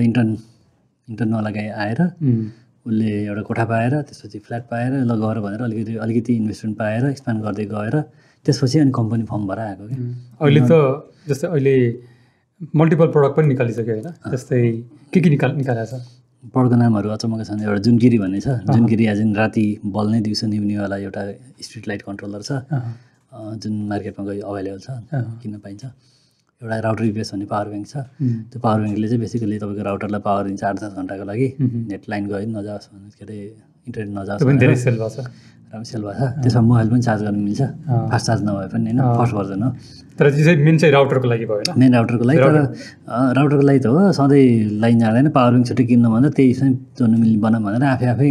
केटाहरूले मिलेर USB पोर्ट हाल्यो, त्यसबाट 5 भोल्टको करेन्ट आउँछ, चार्ज हुन्छ। र कस्तो हुन्छ नि घरहरूमा खास गरेर यो UPS अनि ब्याट्री सेटअप गरेर हुन्छ नि, एउटा चाहिँ मेन कारण भनेको त त्यो इन्टरनेटको लागि पनि हो नि, एउटा सानो डिभाइसले किनेर राख्यो भने त्यो गरेर पनि पुग्यो। ओके। अनि युजली के हुन्छ नि, कोठामा मोबाइल हुन्छ, टिभी हेर्न आइरहेको हुन्छ, के हेरेर हुन्छ, नेट चलाएर हुन्छ, लाइन गर्ने फेरि माथि जानुभन्दा बरु त्यही USB केबल घुसाएर राखिदियो, त्यही मोबाइल पनि चार्ज हुन्छ नि त, किसिमले त्यो पनि काम गर्छ। अर्को चाहिँ वाटर लेभल कन्ट्रोलर छ, वायरलेसली वाटर लेभल कन्ट्रोल गर्ने, त्यो मार्केटमा कम्प्लिटली अभाइलेबल नै चाहिँ छैन, तर कसैले बल्क अर्डर दियो भने हामी बनाउने भनेर रेडी भएर बसेको छौँ। वाटर लेभल कन्ट्रोलर, किनकि त्यो सामान्य सोध्छ कि म्यानुफ्याक्चरिङ कस्ट धेरै आउँछ क्या, अनि हामीले मार्केट रिसर्च गर्दा यस्तो प्रडक्टहरू मार्केटमा अलरेडी भइरहेको र तिनको चाहिँ त्यति राम्रो सेल्स नभएको भनेर हामीले त्यसलाई चाहिँ अहिले होल्डमै राखेको छौँ। किनकि तपाईँको त्यो सामान्य इन्क्लोजर बनाउनु मात्रै पनि 8-10 लाख रुपियाँ खर्च हुन्छ क्या। त्यो एउटा मोल्ड बनाउनु पऱ्यो, त्यो मोल्डको हुन्छ नि अब त्यो एउटा मात्रै युनिट बनाएर हुँदैन क्या। त्यो एटलिस्ट कुनै पिस 1 लाख, कुनै सामान 1 लाख पिस जति जान्छ भन्ने भएपछि बल्ल बनाउने हो। त्यो होलमा छ। अर्को चाहिँ पेमेन्ट नोटिफिकेसन डिभाइस छ, अडियो क्युआर भन्ने। अडियो क्युआर AUDI क्युआर भन्छ हामीले, त्यो ओलाई चाहिँ क्युआरकै ओ मिसाइदियो, त्यो अडियो क्युआर भन्छ। यो भनेको चाहिँ अहिले जस्तै एकदम भाइरल भइरहेछ नि, जस्तै तपाईँले भन्नुभन्दा अगाडि मैले ई सेवा कि फोन पे एक्ज्याक्टली सेवाले होला होइन, सो पुरा एडभर्टिजमेन्ट दिइरहेको थियो होइन, अनि त्यसपछि मात्र थाहा भएको कि तपाईँले बनाउनु भएको रहेछ भनेर। त्यो उनीहरूसँग डिल भइसक्यो, अब त पब्लिक इन्फर्मेसन भइसक्यो यो होइन। हामीले चाहिँ म्यानुफ्याक्चर गरेको थियौँ। एक्ज्याक्टली कसरी काम गर्छ त्यो? यस्तो हुन्छ तपाईँको अहिले कसरी भन्दा नि त्यो किनबाट जोड्नुपर्छ क्या। फोन पे ट्रान्जेक्सन त हामीले युजली गरेर हुन्छ नि त क्युआर कोडबाट। त्यो ट्रान्जेक्सनको कन्फर्मेसनहरू चाहिँ धेरै लफडा हुन्छ क्या। कहिले काहीँ चाहिँ एसएमएस आउँदैन, कहिले दाइ कुरो अब ट्याक्सीमा आफू कहीँ गएर हुन्छ, पानी परेर हुन्छ, फुत्त भागौँ भन्ने हुन्छ, दाइ पैसा आएन भन्छ, के भन्छ, त्यो एकदम झन्झटले प्रोसेस छ क्या। पसलमा गयो भने अब त्यो कति ठाउँमा त मलाई सामान होल्ड गरेर बसिरहेको छ। भक्तपुरमा एक ठाउँमा मोबाइलमा एसएमएस आउँछ भनेर कुरा राखेको थिएँ, मलाई 2-3 मिनट 4 मिनट 5 मिनट भइसक्यो, आउँदैन। मैले देखाएर पत्याउँदै उसकोमा त्यो बार फोन रहेछ, टिकटिको फोन रहेछ, फोन बुढाको बुढीसँग, बुढीको बुढासँग उसकोमा भइसकेको छ। अनि उसले फोन कति बेरपछि उसले फोन गरेर अनि बल्ल पैसा आयो भनेपछि बल्ल छोड्यो। त्यो खालको फ्रस्ट्रेसनहरू थियो। अब यो प्रब्लमलाई सल्भ गर्ने भनेर हामीले यसो भयो, एउटा सर्टेन कम्पनी थियो, जुन कम्पनीसँग क्याजुअली कुराकानी भइरहेको बेलामा चाहिँ यो प्रब्लम फेस गरिरहेको, अनि ल हुन्छ नि त यो डोमेनमा केही गर्न सकिन्छ भन्दाखेरि सकिन्छ भनेर प्रडक्ट R&D सुरु गऱ्यौँ। R&D सुरु गरिरहेको बेलामा चाहिँ अनि हामीसँग एउटा MVP रेडी नै थियो। एउटा प्रडक्ट जस MVP भन्नाले पेमेन्ट गरेपछि बज्थ्यो, त्यो सिम्पल्ली के हुन्छ र होइन, त्यो खालको डिभाइस बनिसक्यो भएर अनि ई-सेवासँग चाहिँ जब कुराकानी भयो, उनीहरूसँग उनीहरूलाई पनि चाहिरहेको, हामीले बनाइरहेको भएर अनि हामी चाहिँ उनीहरूसँगै मिलेर एराउन्ड धेरै नै समय चाहिँ अनि सँगसँगै काम गरेर फाइनल प्रडक्ट बनायो। नत्र त्यो धेरै डिभाइस मात्रै भए पनि it comes with a lot of other things. त्यो प्रब्लम जुन तपाईँले भन्नुभयो नि, त्यो सामान त्यो तपाईँले भोग्नु भयो होला, सबैले भोग्यो हुन्छ होइन। जस्तै कुनै पसलमा गएर आउँछ अनि त्यो क्युआर पे गर्यो, त्यो मान्छेसँग हुँदैन कहिलेकाहीँ, अथवा कन्फर्म गर्नु पऱ्यो भने I don't know some issues भएर आउँछ, अक्वार्ड हुन्छ क्या धेरै सिचुएसनमा। रेस्टुरेन्टहरूमा खायो गऱ्यो होइन, त्यो बिल त त्यहीँ ल्याइदिन्छ टेबलमा, स्क्यान गरेर उठै हिँड्यो, अनि निक्ले जाँदा आयो आएन यताउता त्यो खालको हुन्छ कि मैले एक्सपिरियन्स गरेको कुराहरू। त्यो प्रब्लम त सल्भ गर्छ यसले। आई थिङ्क अब चाँडै नै नेपालको लाइफस्टाइलको पार्टी हुन्छ। जस्तै त्यो क्युआर कोड स्ट्यान्डहरू 2-4 वर्ष पहिला देखिन्थेन नि धेरै, आजकल जहाँसुकै देखिन्छ। त्यस्तै गरी चाहिँ अब त्यो बज्ने डिभाइस होस् भन्ने। अल द बेस्ट त्यसको लागि होइन। जस अहिले मैले हेर्दाखेरिमा इलेक्ट्रोनिक्सको जुन यो म्यानुफ्याक्चरिङको युनिट छ त्यो पनि ग्रो भइसक्यो। लाइक कति जति टिम पुग्यो अहिले? इलेक्ट्रोनिक्स सेक्सनमा अब त अलिकति टेक मान्छे भन्दा नन टेक मान्छेहरू पनि धेरै छन्। 35 जनाको टिम होइन। त्यो एउटा इन्टर्नबाट सुरु भएको चाहिँ अहिले 35 जना चाहिँ भयो। Okay, eigen all the best है। सो अहिले एन्जेलले यो जर्नीलाई अहिले रिफ्लेक्ट ब्याक गर्दाखेरिमा धेरै लर्निङ पनि भयो होला होइन। तर लेट्स से इफ तपाईँले यो जर्नी चाहिँ फेरि सुरु गर्नु परेको भए, कुन चाहिँ भन्नुहुन्छ? पुरै जर्नी होइन, जस्तै गर्नु परेको भए तपाईँले यसलाई कसरी गर्नुहुन्थ्यो? Do you have any advice हुन्छ नि जसले हेरिरहनु भएको? Okay, advice as in early स्टेजको करियरको अर्ली स्टेजमा भएको भाइ बहिनीहरूलाई दिने होला भन्ने कि अथवा कोही मान्छे जसले चाहिँ जे पनि हुनसक्छ। जस्तै तपाईँले नै यसलाई सुरु गर्नु परेको भए होइन? मैले यस्तो छ, मलाई के थियो भन्दा टेक्नोलोजीमा इन्ट्रेस्ट हो मोस्टली। टेक्नोलोजीमा केही गरौँ भन्ने हो। अब त्यो एउटा टिनेज भर्खरै क्रस गरेको बेलामा इन्फ्लुएन्स केबाट भइन्छ भन्नुहोस् त? सक्सेसफुल मान्छेहरू, इन्फ्लुएन्सरबाट, वरिपरिको मान्छेहरू। अनि कोही मान्छे एकदमै एक्सट्रिम सक्सेस गेन गरेछ भने म पनि त्यस्तै भन्छु भने कोही मान्छेलाई शाहरुख खान हुनु मन लाग्छ नि हो। हाम्रो जमाना हामीलाई जकरबर्ग हुनु मन लाग्थ्यो होइन। त्यो हो नि त, मुभीहरू त्यही अनुसार हेरे हुन्छ, त्यही अनुसारको स्टोरीहरू सुने हुन्छ। सबैलाई त्यो हुनु मन छ, कसैलाई पनि त्यो छैन भन्ने नै होइन। सबैलाई मन चाहिँ हुन्छ। कतिले कुन सेक्सनमा कुन पार्टमा फोकस गर्छ आफ्नो करियरको, कसैले कुन पार्टमा फोकस गर्छ, कसले कुन रिस्क लिन खोज्छ, कसले कुन रिस्क लिन खोज्दैन। सबै कुरा चोइसेसै हो होइन। एउटा ट्रीको ब्रान्चबाट कुन ब्रान्चमा चढ्दै गयो भने कहाँ पुगिन्छ भन्ने कुरा त अनि एउटा त्यो आफ्नो चोइस पक्रेर हिँड्ने हो। अब यही जर्नी मैले रिपिट गर्नु परेको भए अब आई मिन त्यो मसँग त्यो खालको नलेज हुन्थ्यो होइन यो अहिले जति मसँग experience I mean I can again repeat this भन्ने नि त यार्सा गेम्स यार्सा टेक यो कम्पनीहरू त फर्स्ट कम्पनी त होला मैले बनाएको नेक्स्ट एकदम बेस्ट कम्पनी त बनाउनु बाँकी नै होला म यही एक्सपिरियन्स लिएर मैले आफैलाई अहिले सजेसन दिनुपर्ने हुन्छ अनि म धेरै एज त धेरै भएन 30-31 वर्ष होइन अब यो एजबाट मैले अगाडि बढ्ने टाइम छ त अर्को नेक्स्ट 5 इयर्स चाहिँ म के गर्छु भनेर कुरा गर्न सक्छु नि त होइन त्यो सजेसन आफैलाई काम लाग्छ नम्बर 1 थिङ भनेको कन्फिडेन्स चाहिँ सबभन्दा इम्पोर्टेन्ट कुरा रहेछ क्या गर्छु भनेपछि गर्छु नै हो क्या त्यो सक्छु गर्छु गर्ने नै हो भन्ने खालको कन्फिडेन्स चाहिन्छ जुन चाहिँ अर्ली स्टार्टअपहरूलाई चाहिँ अलिकति ल्याकिङ देख्छु कुनै प्रडक्ट बनायो भने त्यो प्रडक्टलाई काँधमा बोकेर हिँड्न सक्नुपर्छ क्या त्यो प्रडक्ट बनाउने अथवा प्रडक्ट अक्वायर गर्ने किन्ने अनि त्यस पछाडि स्टार्टअपै होस् चाहे जेसुकै बिजनेस होस् होइन चाहे मोमो पसल किन्नु नहोस् बेस्ट मोमो खुवाउँछु भनेर लिइसकेपछि बेस्ट मोमो खुवाउने हो क्या त्यहाँ स्टाफ राख्नु छ एउटा वेटरले एउटा स्टाफले आफ्नो कस्टमरलाई बिच्काइदिन्छ भनेदेखि अलिक दुर्व्यवहार गर्छ अथवा चाहिँ अलिकति त्यो सम्मान एउटा दिनुपर्ने जुन हुन्छ नि रेस्पेक्ट त्यो दिँदैन भनेदेखि उसलाई के सिकाउने हो यो रिप्लेस गर्ने हो है त्यो एउटा बेस्ट दिनको लागि चाहिँ जसरी हुन्छ त्यसरी हुन्छ त्यो एउटा थ्राइभ गर्नुपर्छ थ्राइभ गर्नको लागि चाहिँ तपाईँको चाहिन्छ कि एउटा ड्राइभ एकदम चाहिन्छ क्या त्यो के भन्थ्यो वर्ड धेरै मलाई आउँदैन होइन तर त्यो चाहिन्छ क्या एउटा गर्छु नै भन्ने खालको के भन्छ नि त्यसलाई ड्राइभ हो ढिपी हो के हो म त्यहाँ भन्दा त त्यो गर्दिनँ त हुँदैन त जसै गर्छु एउटा चाहिन्छ र त्यसलाई आफू पनि ड्रिभन हुनु पऱ्यो नि त्यसको लागि चाहिँ कन्फिडेन्स चाहिन्छ क्या केही गर्नु छ भने कन्फिडेन्स नलिकन गरेको काम सक्सेस हुँदैन र चाहिँ त्यो एउटा ढिपी लिएर नगरेको कामले अगाडि बढ्दैन क्या जति पनि तपाईँ कम्पनीहरू हेर्नुभयो चाहे जुनसुकै कम्पनी होस् जब त्यो ड्राइभ हराउँछ नि हाम्रो कम्पनी पनि भएको छ क्या यो एउटा सर्टेन पोइन्ट अफ पुगेपछि मैले चाहिँ के सोचेँ भने म पिपल एन्ड प्रोसेसेस मैले म्यानेज गरिदिएँ अब कम्पनी इन्डिपेन्डेन्टली चल्छ भनेर छोडिदियो भने चल्दो रहेछ क्या एउटा ड्राइभिङ फोर्स चाहिँदो रहेछ अर्ली स्टेजमा छ होइन सबै प्रोसेस मिलिसकेको छैन होला सबै राइट पिपल राइट ठाउँमा आएर भइसकेका छैनन् होला त्यो भएर पनि हो तर चाहिँ एउटा स्केलअप भन्ने क्रमको सबभन्दा गाह्रो पार्ट भनेको त्यो हुँदो रहेछ एउटा क्या त्यो ड्राइभ चाहिँ मेन्टेन गर्न सक्नुपर्छ ड्राइभ आई थिङ्क कन्सिस्टेन्सी पनि होला होइन जस्तै कन्फिडेन्सले चाहिँ सुरु गर्नलाई हेल्प गर्छ होइन तर एउटा त्यो तलमाथि भएर आउँछ नि आफ्नो जर्नीमा होइन अनि त्यो एउटा कन्सिस्टेन्ट तरिकाले अगाडि बढिराख्ने होइन त्यो जर्नीमा पनि त्यस्तै भएको थियो कि सो 2013मा सुरु गरेँ 2012मा इनअफिसियली सुरु गरेँ 13मा चाहिँ अफिसियली सुरु गरेँ होइन 2015सम्म वी ह्याड लाइक एकदमै स्ट्रगल भएको थियो होइन they were like some really tough moment अनि 2016को एन्डबाट पिकअप गरायो क्या हाम्रो कम्पनी होइन हामी जब प्रडक्टमा लाग्यो होइन सो रारा थिम्स होइन रारा थिमबाट चाहिँ पिकअप भयो होइन सो तर बिचको जर्नीमा त्यही थियो कन्फिडेन्स पनि थियो होला तर जुन एउटा त्यो लागि पर्ने भन्छ नि होइन त्यो ड्राइभ चाहिन्छ क्या एकजना है म गर्छु है गर्ने हो जतिजना अलि पार्टनर थियो कि तपाईँ एक्लै हुनुहुन्थ्यो त्यो थियो म र मेरो वाइफ मेरो गर्लफ्रेन्ड त्यतिखेर होइन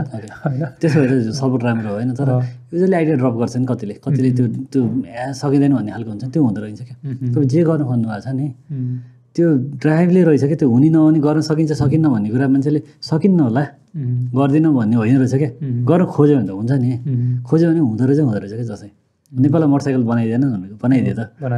बनाइदिइहाल्यो त्यस्तै हो क्या गर्न सकिन्छ भने गर्न सकिन्छ क्या त्यो एकजनाको ड्राइभले पुस गरेर त होला नि त्यो होला टिम मेम्बर हुन्छ नि तर एकजनाको चाहिँ त्यहाँ लिडर ढिपी हुन्छ क्या नेपाली भाषामा लिडर ढिपी चाहिन्छ कि गर्छु जसरी चाहिँ गर्ने मलाई मतलब छैन हुनु पऱ्यो त्यो खालको एउटा चाहिँ ड्राइभ चाहिँ चाहिन्छ है त्यो लिएर गऱ्यो भने कसैसँग कन्फिडेन्स छैन भने कन्फिडेन्स बिल्ड गर्दा हुन्छ त्यो ढिपी लिएर जसले गऱ्यो त्यसले गर्न सक्छ जसै गर्छ क्या त्यो कन्फिडेन्सली काम गर्न सक्छ अहिले मलाई के हुन्छ भन्दा मैले कुनै एउटा भेन्चर सुरु गर्नु पऱ्यो नेक्स्ट भनेदेखि अब केटाले यो सकिन्न के त भन्यो भने गरेपछि सकिन्छ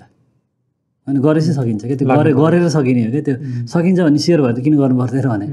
सकिन्छ भने स्योर भएको त जसले नि गर्छ नि तर चाहिँ के छ भने जस्तो सुकै जेसुकै काम होस् जेसुकै होस् गरेपछि सकिन्छ त्यसले कन्फिडेन्टली काम गरेर हुन्छ तर गर्न चाहिँ पऱ्यो है त्यो एकदम के भन्नु 2 साइडेड सोर्ड जस्तो हो कि गर्न सकिन्छ भन्यो भने नगरी बसेर बन्दैन तर गर्न सकिन्छ भनेर गरे चाहिँ भन्छ त्यो भन्छ भने थाहा फेरि गर्नु मन लाग्दैन त जे भए पनि दुईवटा कुरा हो क्या कन्फिडेन्स लिएर काम गर्ने ढुक्कै गर्न सकिन्छ भन्ने र गर्ने पनि त्यो दुईवटा कुरा हुनु पऱ्यो कसैले कन्सल्टिङ बिजनेस सुरु गर्छु भन्यो भने अब कन्सल्टिङ गाह्रो हुन्छ भन्छन् कि युजली त्यो क्लाइन्टहरू पाउन गाह्रो हुन्छ आफ्नो स्किल सेट प्रुभ गर्नुपर्छ त्यसपछि बल्ल क्लाइन्ट पाइन्छ क्लाइन्ट पाए पो प्रुभ गर्न सकिन्छ त्यो अलिक गाह्रो बिजनेस हो कि कन्सल्टिङ भनेको गर्छु भनेर लाइभ गर्न सक्दैन भने सकिन्छ क्या तर चाहिँ गर्छु नै भन्ने हुनुपर्छ राम्रो क्लाइन्ट खोज्छु नै भन्नु पर्ने हुन्छ एक पोडकास्ट पनि क्या अब मेरो फर्स्ट पोडकास्ट होइन फर्स्टचोटि आएर यसरी बोल्दा अब त्यो सक्छु भन्ने त्यस्तै हो गर्छु म बोल्छु होइन जेसुकै अहिले सुरुमा कति नर्भस भयो कति कट गर्नु पऱ्यो होइन तर के थियो भने म होइन त म उठेर हिँड्छु भन्ने भएन कि म गर्छु यस्तो त नहुनु पऱ्यो यस्तो नर्भसनेस नहुनु पर्ने गर्ने भन्नु पऱ्यो त्यसपछि कन्फिडेन्स बिल्ड हुन्छ फेरि बिच चाहिँ लुज गरिन्छ तर चाहिँ गर्छु भन्नेले कन्फिडेन्सलाई धकाल्छ कन्फिडेन्सले चाहिँ त्योलाई ड्राइभ गर्छ होइन त्यसरी चाहिँ त्यही हो धेरै फन्डा हुँदैन क्या करियरमा धेरै पाथर हुन्छन् धेरै पाथहरूमध्ये टेक्नोलोजिकल साइड एउटा हो तीमध्ये पनि इन्जिनियरिङ सफ्टवेयरवालाबाट एउटा हो तीमध्ये पनि प्रडक्टवाला लाइनमा मैले पक्रेँ जस्तो हामी सर्भिस दिँदैनौँ प्रडक्ट मात्रै बनाउँछौँ होइन प्रडक्ट त्यस्तै हो त्यहाँमध्ये पनि मोबाइल एप्लिकेसन्स अझै सानो हो त्यहाँमध्ये पनि गेम्स एउटा हो यता इलेक्ट्रोनिक्स हेऱ्यो भने पनि हामीले सबै इलेक्ट्रोनिक्स बनाएर हुँदैन हामीले हाउस होल्डमा युज हुने मोस्टली पावरसँग रिलेटेड कुराहरू बनाएर हुन्छौँ एकदम सानो डोमेन हो क्या त्यहाँ गएर गर्न खोजिरहेको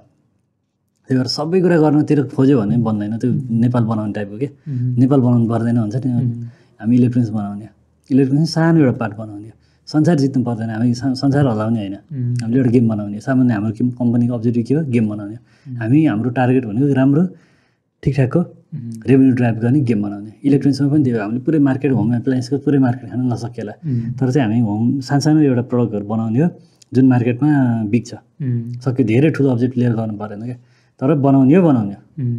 नेपालमा 2-4वटा ब्रान्डहरू जुन हुन्छ नि के अरे एउटा